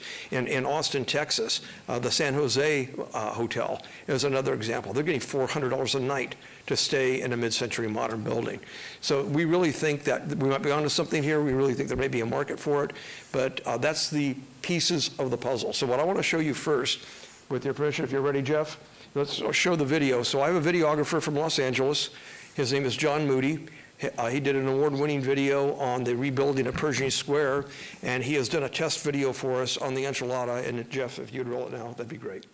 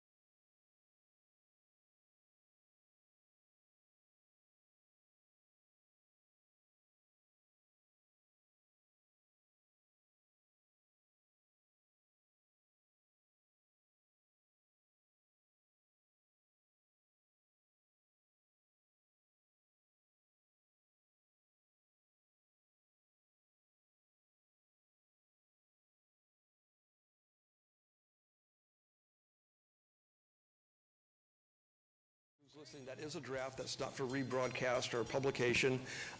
We need to get some waivers from some people, but you heard Your Honor's voice on there. You heard Jack Binion. You heard Senator Richard Bryan. You heard Bob Stoldal.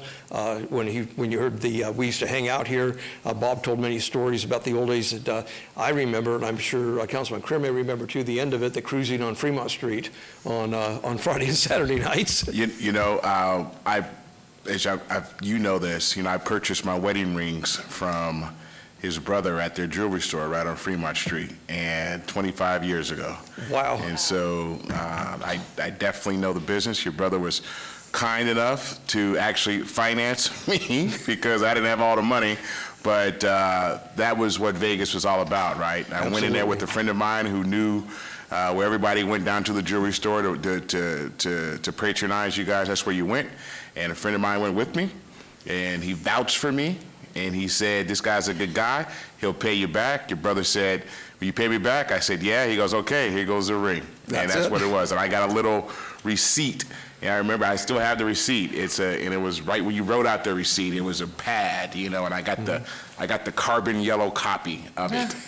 And so yeah, you're preaching to the choir, man. That's a great story. That's a great story. Yeah. We remember high school days cruising Fremont. After it became one way, it was a little more boring. Yeah. But when it was two way, it was a lot more fun. Bob Stoldal can remember a restaurant called The Sills, later became the Tip Top on the corner of Charleston and Las Vegas Boulevard. Big round restaurant that everybody gathered at afterwards as well. But I could go on and on, not to bore you with stories, but downtown was the center of Las Vegas. It was a center of retail. It was the center of the casino industry. It was the center of life. All the Centel employees, remember Centel, Central Telephone Company, before we got CenturyLink, all the workers were downtown. And at noon, when they let out, they flooded the streets and shopped and ate. The police department was downtown, lawyers, judges, everybody. And so after the Boulevard Mall opened, you began to see that attrition. And then we got to the point where we're at now. Well, I really believe, and I think most people believe, that the real authentic urban experience is back. People want genuine. They want authenticity. We get stopped right now, and you'll see it as I go through the PowerPoint. As people have seen these motels painted and see the lights on, they want to know when it's going to open so they can get a room. This is what's going on. And people are eating downtown again, and they're shopping downtown again, and I think it's just the beginning of it. So with that, what I would like to do is go through the PowerPoint and give you a little hint of what we've done so far. This is the today's update. This, if you haven't seen it before, most of you have. This is the enchilada. This is the boundary I told you, I-15 to Eastern, US 95 to Charleston, and you see the little part that goes down by the Huntridge and the part that goes into the Arts District. This is phase one. Which we're giving each phase a name. So phase one is called Mackey's Back, and you'll see why in a little bit. But this yellow area is Las Vegas Boulevard, Fremont Street, down to 14th Street. Let me say that I call it phase one because this is a multi-phase project, and we're already on to phase two. So this is phase two. So phase one in yellow is Fremont Street, that portion of it anyway, the Huntridge Theater, and Huntridge Circle Park. And then in phase two, I've already talked to Councilwoman Diaz, and with her liaison, Ito, we had our first neighborhood meeting with the Mayfair District, which is a large area you see next to the first phase, to talk about a neighborhood project there. And then you see what I would like to do on second phase is East Fremont from Eastern all the way up to Bruce. That's another area with these classic old motels and the original neon signs. Let me stop right here and let you know that I'm going to go through the Fremont phase right now as we show you where we're at with the construction and with the paint jobs. I will tell you Huntridge Circle Park is already in the process of conversion. About 20% of it has been made as a children's park by the city council. It's already fenced off, and Jay Dapper is raising about $100,000 for specialized children's equipment for it. And I think he showed it to you in one presentation earlier. I've seen the most recent version. I want to go play on it. It's really cool stuff. The other part is the other 80% is going to be an outdoor sculpture garden with no eating, sitting, anything in it. And so there will not be a problem with maintaining that park. And one of the things that I want to surprise you with today is that other little square there is the Huntridge Theater. About 1 hour ago, I have a signed copy of the purchase and sale agreement to buy the Huntridge Theater. And it'll be on your agenda on November 6th. So we got, I think, I called Jay Dapper today. He's going to be our assignee and our developer for the project. We'll bring the whole thing to you on November 6th. We're not allowed to talk about it today, but because it's part of the enchilada, I thought it would be a good idea to give you what your appetite with what's coming in 2 weeks. So you can't tell us what you're going to do with it today? Well, I'll give you a little hint. It will not probably be a movie theater, but it likely will be a performing theater of a different kind. I'll brief you confidentially what Jay has in mind and some of the developers he's talked to. I think they're game changers for Las Vegas. And so that's all I can say. I bought my first yo-yo there. You did? At the movie theater. They used to have the yo-yo company used to, in between movies, used to demonstrations of yo-yos. That's so outstanding. They were on the stage there, and it was, you know, they're showing the yo-yos doing all the tricks and everything. He said, I got to have one of those. So it came back the next time. Maybe not the next time, because I never had any money, but we figured it out, and I got a yo-yo. I bought my first yo-yo. I love it. It's funny, Oh, yeah. People like Councilman Carrera and myself, that people grew up here, remember that, and we have fond memories. I remember my parents dropping us off on weekends for the matinees, and they have a double billing. And the Fox Theater is right down the street, and look, we can go on and on. But I tell you, spent some good times at the Huntridge, man. I agree. I agree. Well, they're coming back. They're coming back. So anyway, I wanted to show you today, for the first time, we have a signed purchase and sale agreement. And so we'll be talking about that more, and I'll be giving Mr. Rogelman a lot of information in the next couple of weeks. So having said that, let's talk about the project. Again, it's streets. It's landscaping for the streets. It's restoration of the motels and 2 gas stations and the neon signs. So what I've done in this PowerPoint, unlike the PowerPoints you've seen before, is I've cut out the stuff that we were going to do. I'm just going to show you the stuff we are doing that is in the ground now. So this is the Travelers Motel. It's on the corner of 11th and Fremont, and that's what it looked like in 2006. These are all Google photos. You can see it had its landscaping. It was still open. The sign was still intact. This is what it was in 2019. So this is it this year. This was it 3 months ago. The sign is destroyed. It's all boarded up. It's been broken into. It's fenced off. The landscaping's dead. And here it is today. It's been completely landscaped, repainted, redone. The sign is all been redone from top to bottom. It's all original neon. That little bit in that video you saw with the guy with the glass tube in his hand with the flame, he was making the neon tubes for these signs. So we've got all the video of that. That yellow blob up above the driveway that you walk in, there's a sign that goes there that's finished. They just didn't have time to install it before I took the picture. So that'll be put in. This is the courtyard of the Travelers when it was still alive. And here it is today. All new lights, all new everything, all new surfacing. Like I say, people drive by and they think this is open. The Lucky Motel next door is the second one we did. We did a whole block all at one time. This is the Lucky when it was open, one version of the Lucky when it was open. And one of the things you can tell, and I always point this out to people, look in particular at the trees in all of these photos. Yeah. This is how people kept cool back then before they had central air conditioning. They had trees and fans. This is the Lucky Hotel today, all repainted. That parking lot wasn't refinished at the time we took the picture, so there it is now. It was just repaved last weekend. And they're going to stripe it in the whole bit. So you can see the old pool has been redone. That's not water, that's blue AstroTurf. We can't put water in because it's just unsafe. But pretty soon you're going to see various things out on that pool. One of the things they're going to do is they're going to cut mannequins in half, paint them up like people, put inner tubes around them, and float them in the pool. Cute. And so you can imagine what you can do with this. Santa Claus in there at Christmas time, zombies in there at Halloween time. You know, you can have a lot of fun with this. Are these motels, though, safe? Were the owner ready to open them? Are they, you know, fume-wise and everything else, asbestos, whatever, are they safe for occupancy? They're not safe for occupancy for a couple of reasons. One, in the inside, the air conditioners are all going. They're all rotted. Some of them, the floors are a bit rotted. The plumbing was stripped out by street people downtown over time. So copper pipes and wiring and things like that would all have to be redone. In fact, one of the reasons we turned the water on the outside but not the inside was we just didn't want one of the rooms to flood. But they could be. The only asbestos in there that we're aware of is in the caulking for the glass pane windows. and it's a very safe kind of asbestos to remove. It doesn't float in the air so you can inhale it. So it's very easily removed and remediated. So have they been costed out estimate-wise to refurbish the insides of the motel to make them occupable? We have not, but I do have a commitment from Downtown Projects. We are taking the lobbies of these motels and we are fixing them up. So I've already asked them to, gut the lobby of the Lucky and gut the lobby of the Travelers, and then we'll go in and we'll put in new power supply, we'll put in new overhead lighting, we'll put in refrigerators, we'll put in air conditioners, and then we'll turn them over to the police department and or our marshals to be used as mini police precincts. Brilliant. So now people don't have to drive a police car up and down the street, or if you're walking up and down the street, 115 a police officer with all the accoutrements on, that's pretty brutal. But now they'll have 1 or 2 places on each block where they can use their computers, file reports, things like that. Great idea.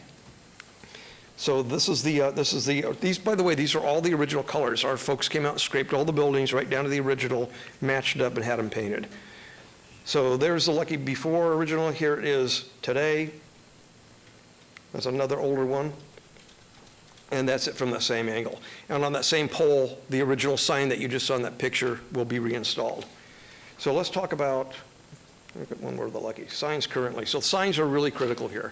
One of the things that we believe is that neon downtown is a real attraction. People come to town and they want to see the old neon, and you don't get it on the Strip. It doesn't exist anymore, but we have it, and it's all coming back. So these are all original signs downtown as they appear today.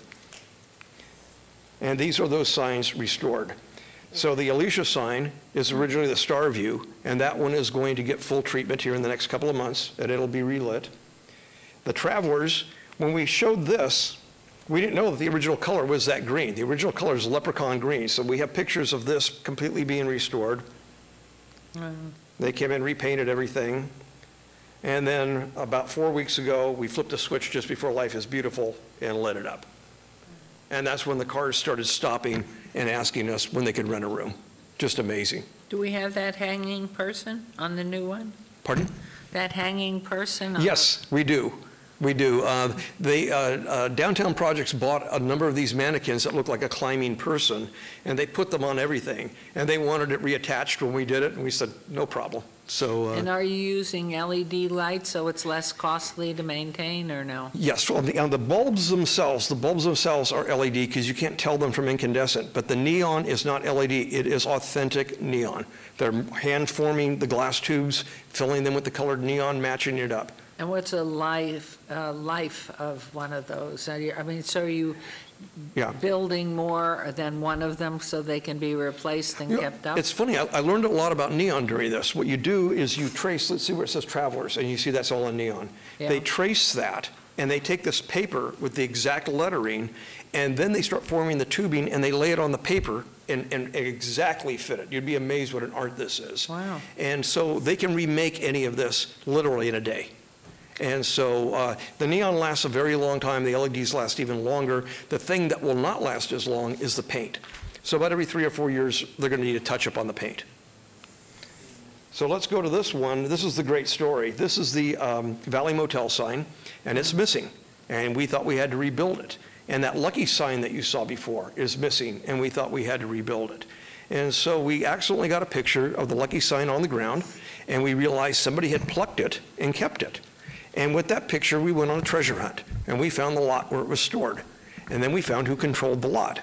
And the lot was controlled by a magician that performed here in Las Vegas named Steve Wyrick. And so I went online and Googled him, and up came an article in the Las Vegas Sun about how he collected neon signs, and there was a picture of that sign. This is the picture that was in the Sun newspaper. That's it on his living room wall. So I sent him an email and said, I'll fly you to Vegas on our dime. I want to talk about your signs. And he came, and he donated them both back to the city of Las Vegas. So here is the Lucky sign as it appeared with some burned out neon, but that's what it was on the ground. And here it is today. That we have that, we possess that. It's at the sign shop now getting repainted and re-neoned, and it'll be installed next week. Hey, Brett. Mm-hmm. Brett. I'm sorry. There's only one speaker, Councilman. I can't hear anything. Thank you, Madam Mayor. You know, it'd be neat to, since we have our neon museum, and you're restoring all of these signs, like, to find a way to incorporate, and this is just sort of talking out loud, incorporate them into the process, or sort of like, maybe if there is a authentication that the Neon Museum could, sort of give a stamp to show that these are authentic signs that have been recreated or something like, you know what I mean? Right. Kind of incorporate them and because they have, there are really our bearers of neon and bearers of all the old signs. And if they sort of lent their, like their stamp we think so much alike. Something. The first person I reached out to was Rob McCoy at the Neon Sign Museum. Yeah. And we'd had a second talk. I hadn't thought about what you thought. I think it's a great idea. What we were thinking is a cooperative agreement. And we are long away from that right now. But it would be wonderful to be able to have an exchange program maybe. Something, I don't know. Fix things, display them and the like. And so we're going to continue to pursue that conversation. But I like the idea of the authenticity. Yeah, it'd be kind of good to have a stamp. And then maybe, I don't know, maybe even they can display images of them at the museum in some way, shape, or form and sort of work hand in hand with each other so we're somewhat driving, the people, because the people coming down to the Neon Museum will have an interest. If they're at the Neon Museum looking at that, they're going to have an interest with what's going on Fremont Street and Fremont Street East, and vice versa. I agree, and I think what we're going to do for free without even, we're just going to give it to them on every one of the signs. It'll say, if you like what you see here, visit the Neon Sign Museum. So we'll cross-promote it. I agree with you. And I'd love to talk more about that. So let's talk about streetlights for a moment. 1929 was the first year Las Vegas got streetlights, and these are the original Review Journal newspaper articles from 1929. On the left is February of 1929. In the middle is June of 1929. On the end is November of 1929. So the first article, they want them. The second article, they fund them. The third article, they install them. And this is what they installed. That is the original 1929 Las Vegas street light on Fremont Street. These were massive concrete street lights. They were meant to send a signal. They were built by the same people that built the street lights in LA in 1929 and designed by the same guy who designed the LA street lights.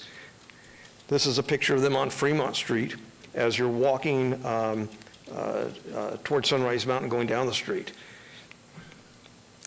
This, well, let me back up a minute here, give a little more dramatic effect. We couldn't find them anywhere. We looked high and low to see if we could find a 1929 street light, and nowhere. And one day, I'm giving a tour to Mike Mullen of Nevada Hand, and I'm on the west side, and I got lost, and I'm on Revere and Blankenship, Councilman, and I stopped the car, and right there is the original 1929 street light pole in front of a church. It had been moved. It was all alone, had no headpiece, but that is the last of the 1929 poles. So now we have one piece that we can make a mold from. We didn't have the headpiece. So our Harvard people went looking. When they found out the LA connection, they started looking in LA, and they found this. That's the original headpiece, and it happens to be in Hancock Park in Los Angeles. In April of this year, the city of Los Angeles gave that to me to make a mold of. They took it down. There's only 3 left.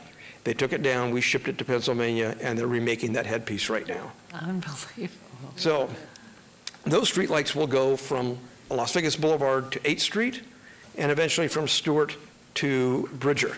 That's 12 square blocks. That'll look like an old town with those street lights. The rest of it, the recommendation is to treat it with these street lights, which you've already seen downtown. We call them the hairdryer lights because they look like a 1960s hairdryer you might sit under. The Public Works has restored a number of them with LEDs and new glass globes, and they're gorgeous. And this is what they used to look like when they were on Fremont Street. So they'll be coming back. And the final slide I have is streetscape.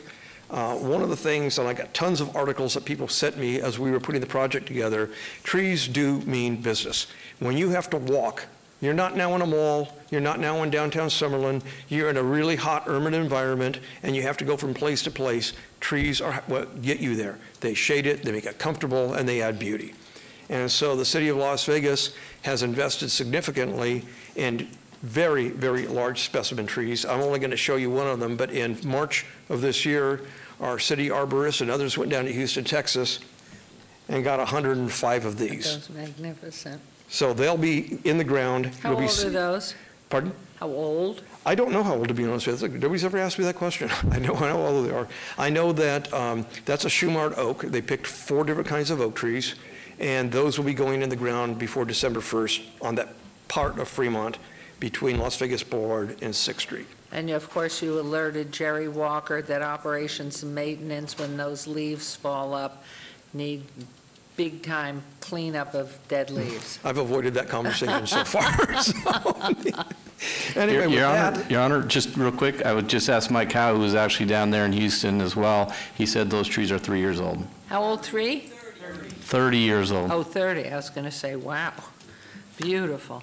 They are magnificent. So it's a game changer. So with that, I would like to show you the PowerPoint, and I'll let you know why Mackey's back.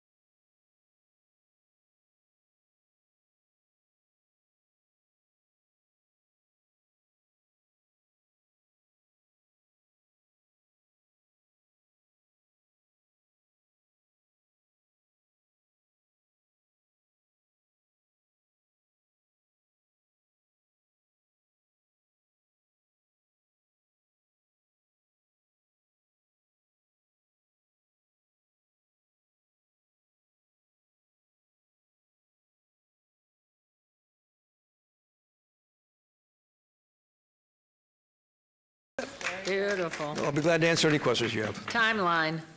Timeline, it started October 7th. My understanding is, without change orders, it'll be done May or June. Is that about right? That's about right. May or June. And that's all the way down to 14th Street. And how about, I know the Centennial gave a grant. How else is it funding? Is Tony Shea, other than giving, leasing, lending, charging for? No, he's writing a check for all the motels and all the restoration that you see going on there right now.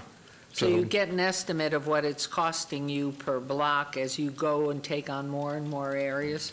I know, and I'm going to give a rough number. I think 15 million was what I heard, somewhere around there for, I look at Jorge because For the record, Jorge Cervantes, that's true, but Mayor, it was just not just the streetscape. We also had to go and do a lot of the utility work. So a lot of that was the water lines, the sewer lines had to be done. Typically, the blocks we're doing downtown with the streetscapes are costing us about $1 million a mile. And so this one was more because of all the water and sewer utilities we had to replace as part of the project. Taking advantage that we're tearing up the road, we're replacing the infrastructure underground, but the streetscape portion is running about $1 million a mile.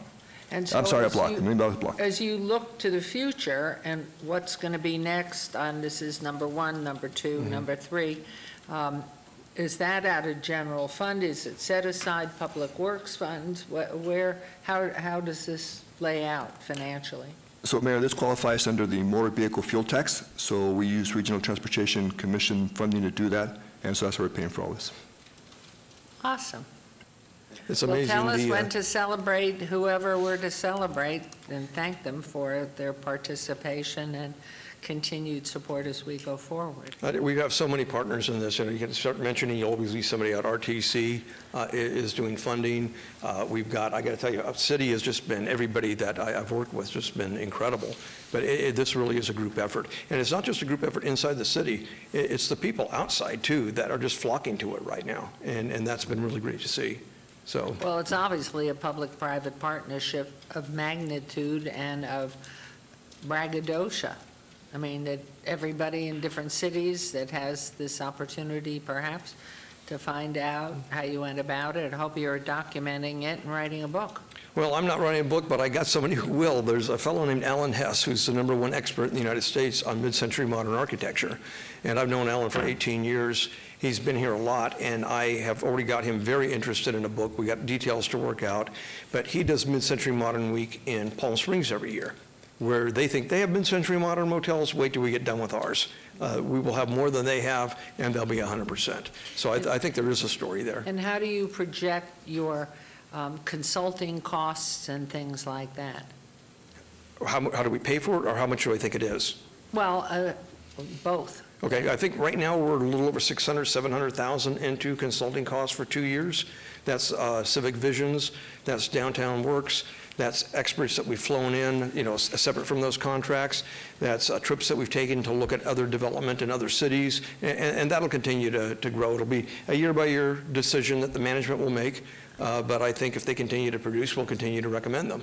But, and that comes out of, some comes out of RDA funds, and some is coming out of other city funds, and maybe we're printing it. I have no idea. Okay. Wonderful. Congratulations to everybody that's been involved in the planning of it. Incredible. We just can't wait. Any comments, questions? Yes, Councilman Knutson.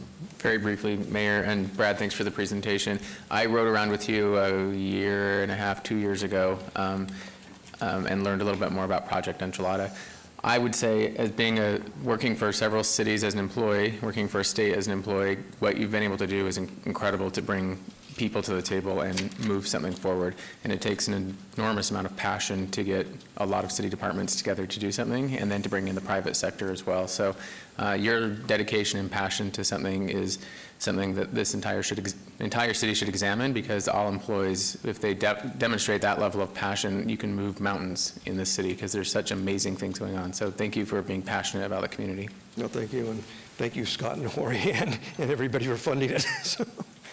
No, it is wonderful. And I must say that about 3 years ago, you know, he's been a lawyer for us for a long, long, long time, as well as in private practice. And he got a whole new life and a whole new energy and a whole new spirit that, fun. You're having fun again. I am. I mean, you can see it. So beautiful. Councilwoman?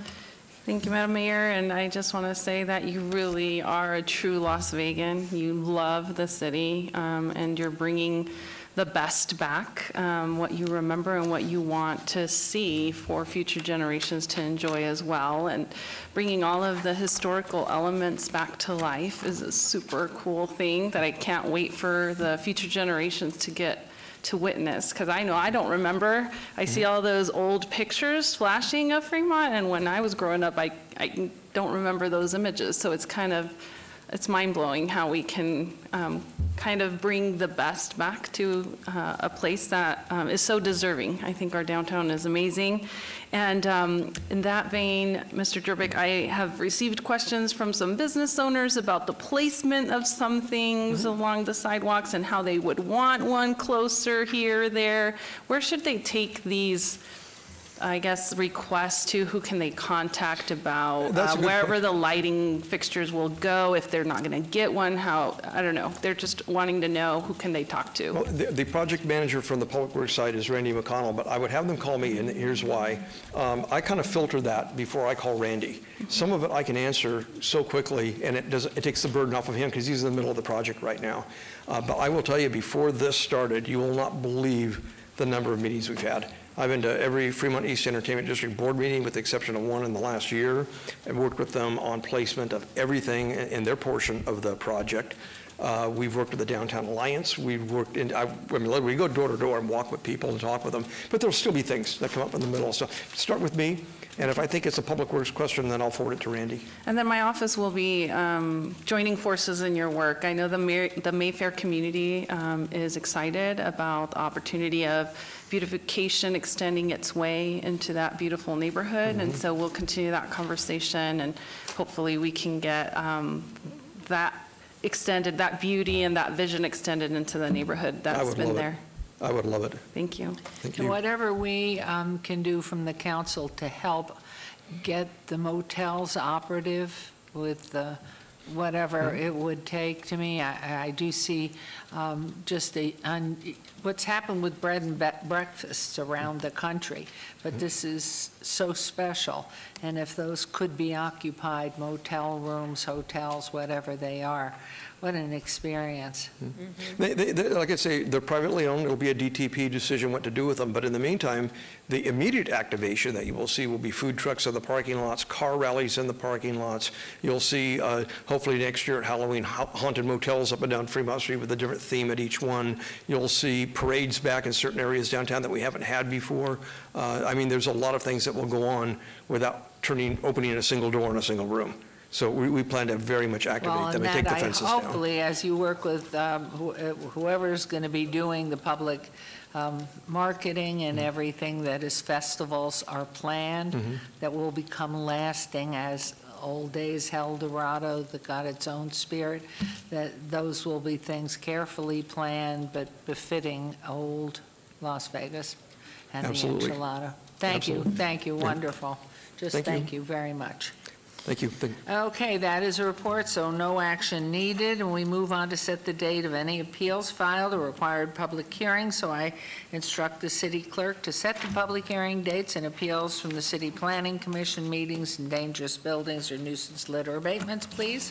Thank you, will do. Thank you. And now we will move into our second and final citizen participation. Public comment during this portion of the agenda must be limited to matters within the jurisdiction of the City Council. No subject may be acted upon by the City Council unless the subject is on the agenda and scheduled for action. If you wish to be heard, please come to the podium, give your name for the record. The amount of discussion on any single subject, as well as the amount any single speakers allowed, will be limited. This is your opportunity to address the council, but again, the council will not respond or engage in dialogue. Are there any members of the public who wish to speak under this portion of the agenda? And again, we'll set it at 2 minutes. Oh, hi. 2 minutes, please. Wow. Okay, I have a handout that I'd like to be passed around. That's not part of your 2 minutes, and Ms. Okay. Campbell will come get them from you. I'm going to back up to the item number 50 where we were talking about weapons. I think you should consider putting it in parentheses, guns, knives, all sorts of weapons, not just guns. So this flyer here. And your name again, please, sorry, for the record. What's that? Your name for the record, please. Daniel Braston, resident.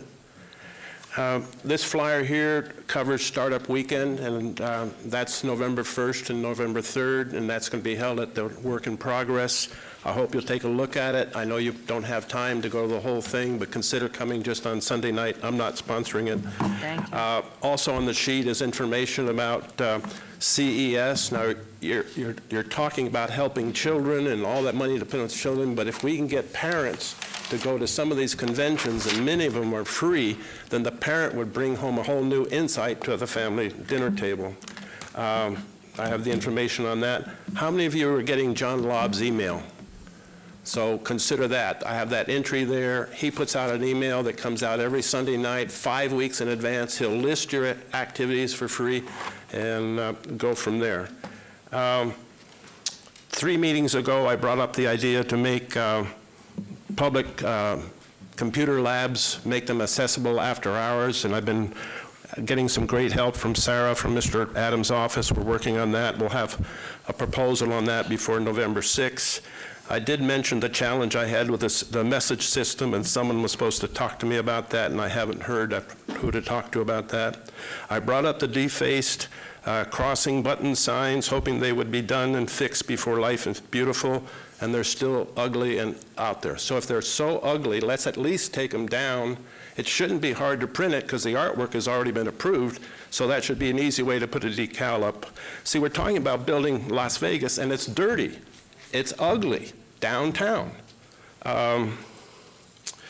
For example, at Neonopolis, I know that's a private situation now, but we have a bus stop there, and the light isn't working, and it's dirty. And these are bus stops, and this is where people get off and get the first impression or lasting impression before they leave our city. I think that should be a focus. Is that my time? Sadly so, but what I would recommend you do is give that list to our city clerk, who can make sure to give it to Mr. Cervantes, who can direct the suggestions to the right department, if that's all right. Community development. And if you have anything else, see Cervantes, I mean, with your suggestions, which we always want to respond to, and hopefully can use some of them. So Mr. Cervantes really is property development and all of that. Okay. One item, we had a great meeting this last week, and you spoke at it, but that cafeteria is a bad place to have a meeting. That screen is translucent. So at 9 a.m. in the morning, you can't see the image on the screen, and paint it black. Okay. You can't hear because of the ice machines. There should be a curtain in front of that. The individual that was supervising that area didn't know how to turn the microphone on, and it's a switch way on the bottom. You have to get on your knees, so there should be a label at the top. Okay. That patio, the lights won't work. We'll pass this on. So if you'll do that, thank you, Ms. Campbell, if you will get that. And anyone else wishing to speak under this public comment time? Okay, I'm going to close it, and we are now going to move on to, which I just did, I think our very last item is council commentary. But since I closed this, council member participation, which I'm sure there's a perfect commentary. Council member recognition comments made by individual city council members during this portion of the agenda will not be acted upon by city council unless the subject's on the agenda and scheduled for action. So we'll start with the birthday lady. Thank you. I want to thank my team and everybody here and all my colleagues for the wonderful birthday wishes, and especially for the birthday confetti all over my desk. It is really, really cute. So we have upcoming events in Ward 2, Dive-In Movie Night, Saturday, October 26th at 7:30 at the Pavilion Pool on Pavilion Center Drive. Those are so fun and so popular. And then we have something that I encourage people to come out for. It's a marijuana dispensary meeting. Someone has applied in the ward, and I would like you to come Wednesday, October 30th, 2019, this October 30th at 5:30 to the West Sahara Library at 9600 West Sahara in the Glass Room. And please give your opinion, whether you propose or oppose. We would like to know. And then if you have a small business in Ward 2, I would love to come out and film you. So you just need to email us at ward2@lasvegasnevada.gov or call us at 702-229-2420, and we will feature your small business. We're looking forward to meeting you. Thank you. And Councilman Creer. Thank you, Madam Mayor. Join me, Clark County Commissioner and Clark County Commissioner Lawrence Weekly, and graduate students for the School of Public Policy and Leadership for a Resources Fair. This event will take place on Wednesday, October 23rd from 6 p.m. to 8 p.m. at the Pearson Community Center, located at 1625 West Cary Avenue. There will be vendors offering services to discuss resumes, skill training, job placement, meals and housing assistance, and more. Also, Nevada colleges will be on site to discuss the enrollment process. All families are welcome. On Thursday, October 24th, 5:30 to 8 p.m., I'll host an event along with city staff to discuss community matters and issues of importance to Ward 5. The community forum will update residents on the top Ward 5 strategic priorities, the Ward 5 Works program, homeless courtyard, homelessness and housing, historic urban neighborhood design, redevelopment, the 100 plan, and public safety. City staff will be on hand for a question and answer period, plus information about services the city has to offer will also be available. We'll also have a representative there from Metro, from Bolden Area Command there as well. For more information, contact my office at 702-229-5443. And then join me and community partners on Thursday, October 31st from 5 p.m. to 7 p.m. for the Community Spooktacular Carnival happening at the Doolittle Community Center. This event is geared to create a safe Halloween night for our children. We will have candy, games, trunks, jumpers, petting zoo, and more. So bring your children and come out to enjoy Halloween 2019 at Fabulous Ward 5. For more information, contact the office at 702-229-5443. And as always, to stay informed about what's going on in our ward and the city, please follow me on Twitter at Cedric Creer, Instagram Councilman Creer, and Facebook Councilman Cedric Creer. Thank you. Thank you very much. And let's get down to Councilwoman Diaz, please. Thank you, Madam Mayor. This Friday, I will be having my second movie in the park. We will be at Gary Reese Freedom Park on 850 North Mojave Road, and I hope that you can all come down and watch Coco with us. And it does start at dusk. Bring your chairs or your blankets, and we provide water and popcorn. So come on down. Next, I have we're having a Veterans Career Expo here at City Hall on Saturday, October 19th. This weekend is a busy one in terms of events.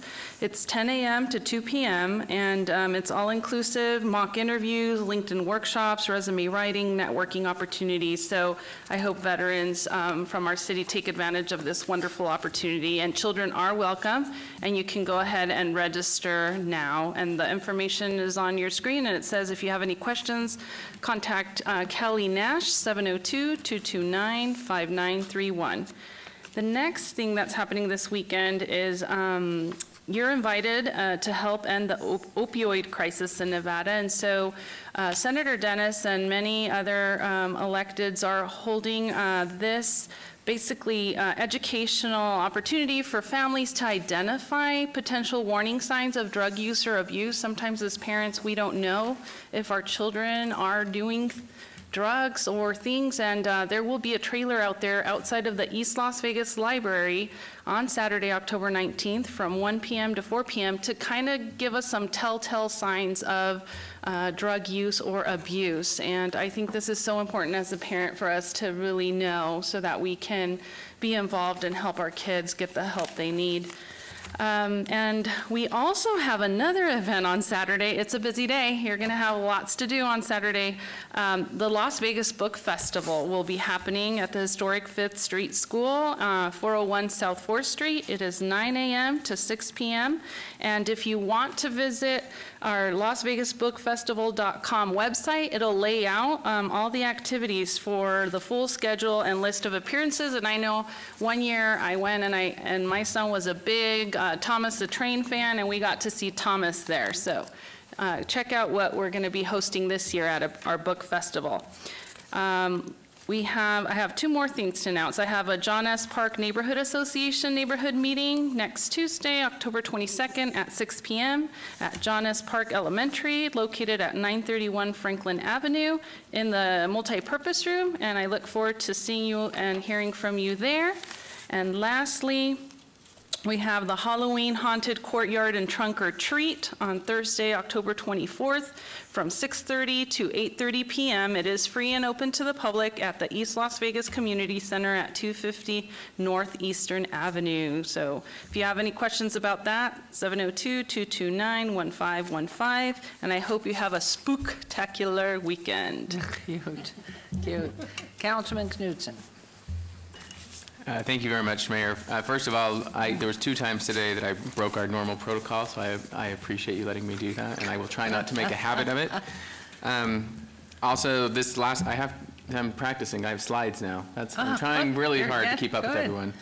But real quick, so I was at the Fire Prevention Week last Saturday, and we had an amazing time at the fire department, so I want to send out my sincere appreciation for the fire department. I did get to blow up a watermelon. That was pretty cool. We had a lot of people show up and learn about how to be safer in their homes. Coming up this Friday, we have Brews with Brian. This is going to be at Coffee Pub on 2800 West Sahara Avenue, Friday, October 18th from 9 to 11 a.m. And Assemblywoman Rochelle Nguyen, who is in my neighborhood, will also be joining us. And coming up on October 24th at Marabelli Community Centers, it's a safe trick-or-treating for children under 10, starting at 6 p.m. and followed by Hocus Pocus, movie in the park at 7:30 p.m. With that, I will turn it over. Thank you. And now we go to Mayor Pro Tem. Thank you, Madam Mayor. So before we start our runoff, I just want to recognize once again Councilwoman Seaman for her birthday. Happy birthday. And then we have Jeff down there. Is Jeff still here? Jeff is gone. Happy birthday to Jeff, too.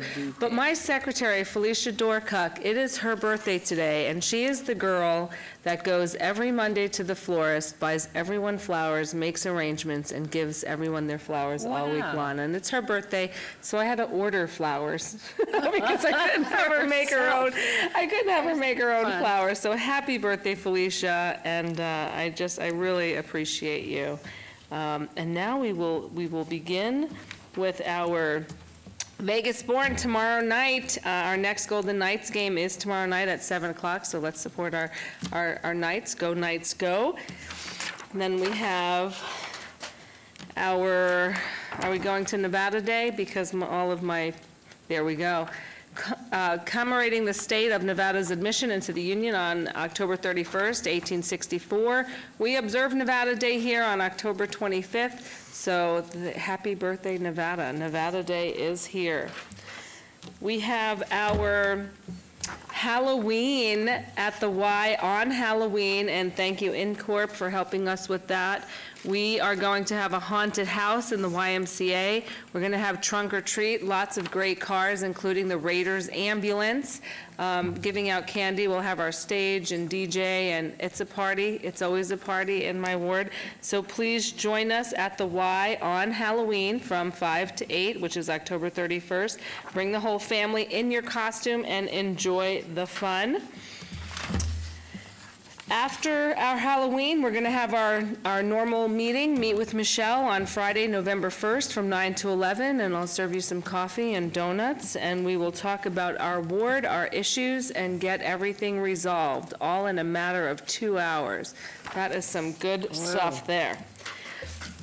We also, it's fallback, so that is Sunday. So before we come back to City Council, on Sunday, November 3rd at 2 a.m., fallback 1 hour daylight savings time is happening. So let's not forget that. And then, I want to start ending with some of our... Daylight savings is over. Yes. It's not happening, it's over. It's over. Yes. Now we're back going to fall back. Standard. Yes. Right. Yep. Ending of daylight savings time. Fall back 1 hour. So I usually, if I'm going to sleep at 10 Sunday night, I just set my clock back. Right, you should. Yeah. So we are going to begin with some success stories from our corridor of hope. And the homeless success story that I'm going to start this series off with is a gentleman named Harlan Thompson, Harlan Thompson is a single father who recently regained custody of his 4 children. He started as a volunteer at the Courtyard in 2017 and was hired as an operations worker in 2018.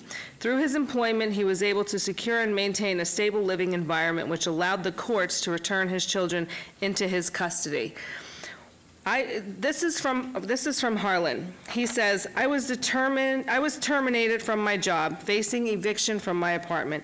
The use of drugs played a big role in my homelessness. After getting evicted, I went with my kids to Catholic Charities. After not being able to get assistance from anywhere, one of the workers from Catholic Charities walked us to the Courtyard. The Courtyard was able to provide me with housing assessment, mental health evaluation to ensure I was still in the right state of mind, job placement and employment, and also provide me with housing. All that in as little as 6 months. Just the amount of support and faith that they had in me to get things done was enough of an impact for me. The extent that they are willing to go for me and my children says a lot. To know that there are people out there who want you to succeed helped me out a lot. As long as you're willing to do the legwork, the help is there. After all that work, I now have my kids from DFC. I'm having trouble hearing you. And live in a big apartment, thanks to the folks at the Courtyard. So I just want to give our Corridor of Hope kudos, and you'll be hearing success stories from our homeless and what we do here in the city of Las Vegas. Thank you. Thank you. Nothing on our missing children? Not today. Okay. That was very nice. Well, just a couple of things. Councilman Anthony had to leave, and of course, this is the weekend, the fall weekend of the Mayor's Cup International Soccer Tournament for the younger group, all over the city, but at Betty Wilson Park for sure, and from the 25th to the 27th, so please come out. We've got so many of our local teams and our youngsters playing, but having teams come in from around the world, so it's really exciting.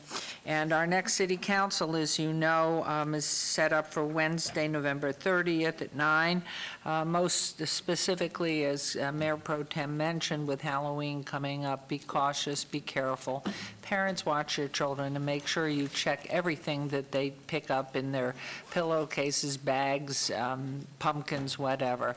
And make it a safe one for everyone. And again, as always, we want to thank our city manager and his team, our city clerks who are here. We welcome Cheyenne, who's alive still through the day. Certainly our public information office has returned. They started off this morning and they had to return because we switched things around. Want to thank our IT department behind the one-way glass, and also right there where you're always visible to us. And then again, significantly to thank our marshals who are always watching us and taking care of us, and our city council for all that you do. Life is fun, life is good, life is healthy, life is full of celebration and birthdays. Happy birthday. And to Kelly, and to everybody who wants to have a birthday, and you're forgiven anytime you want to do the little off things. When's your birthday? I would rather not say this. Well, between now and the 6th, right? Okay. So am I allowed to ask you how old you are? No, I won't do that because you're very, very sophisticated. I am 41, which I think from our first council meeting, I learned that at 40, you can say anything you want, whenever you want. Is that true? That's what my mother told me. I will be 41, so I'm looking forward to that. Oh, it is going to be a great time. No, my mother said that to me. I don't want to hear from you until you're 40. And when you're 40, you can say whatever you want within reason. But anyway, we thank you all, and it's just be safe, be healthy, be careful, and always help somebody. And so we thank you all. Have a great weekend when you get to it. And happy birthday coming.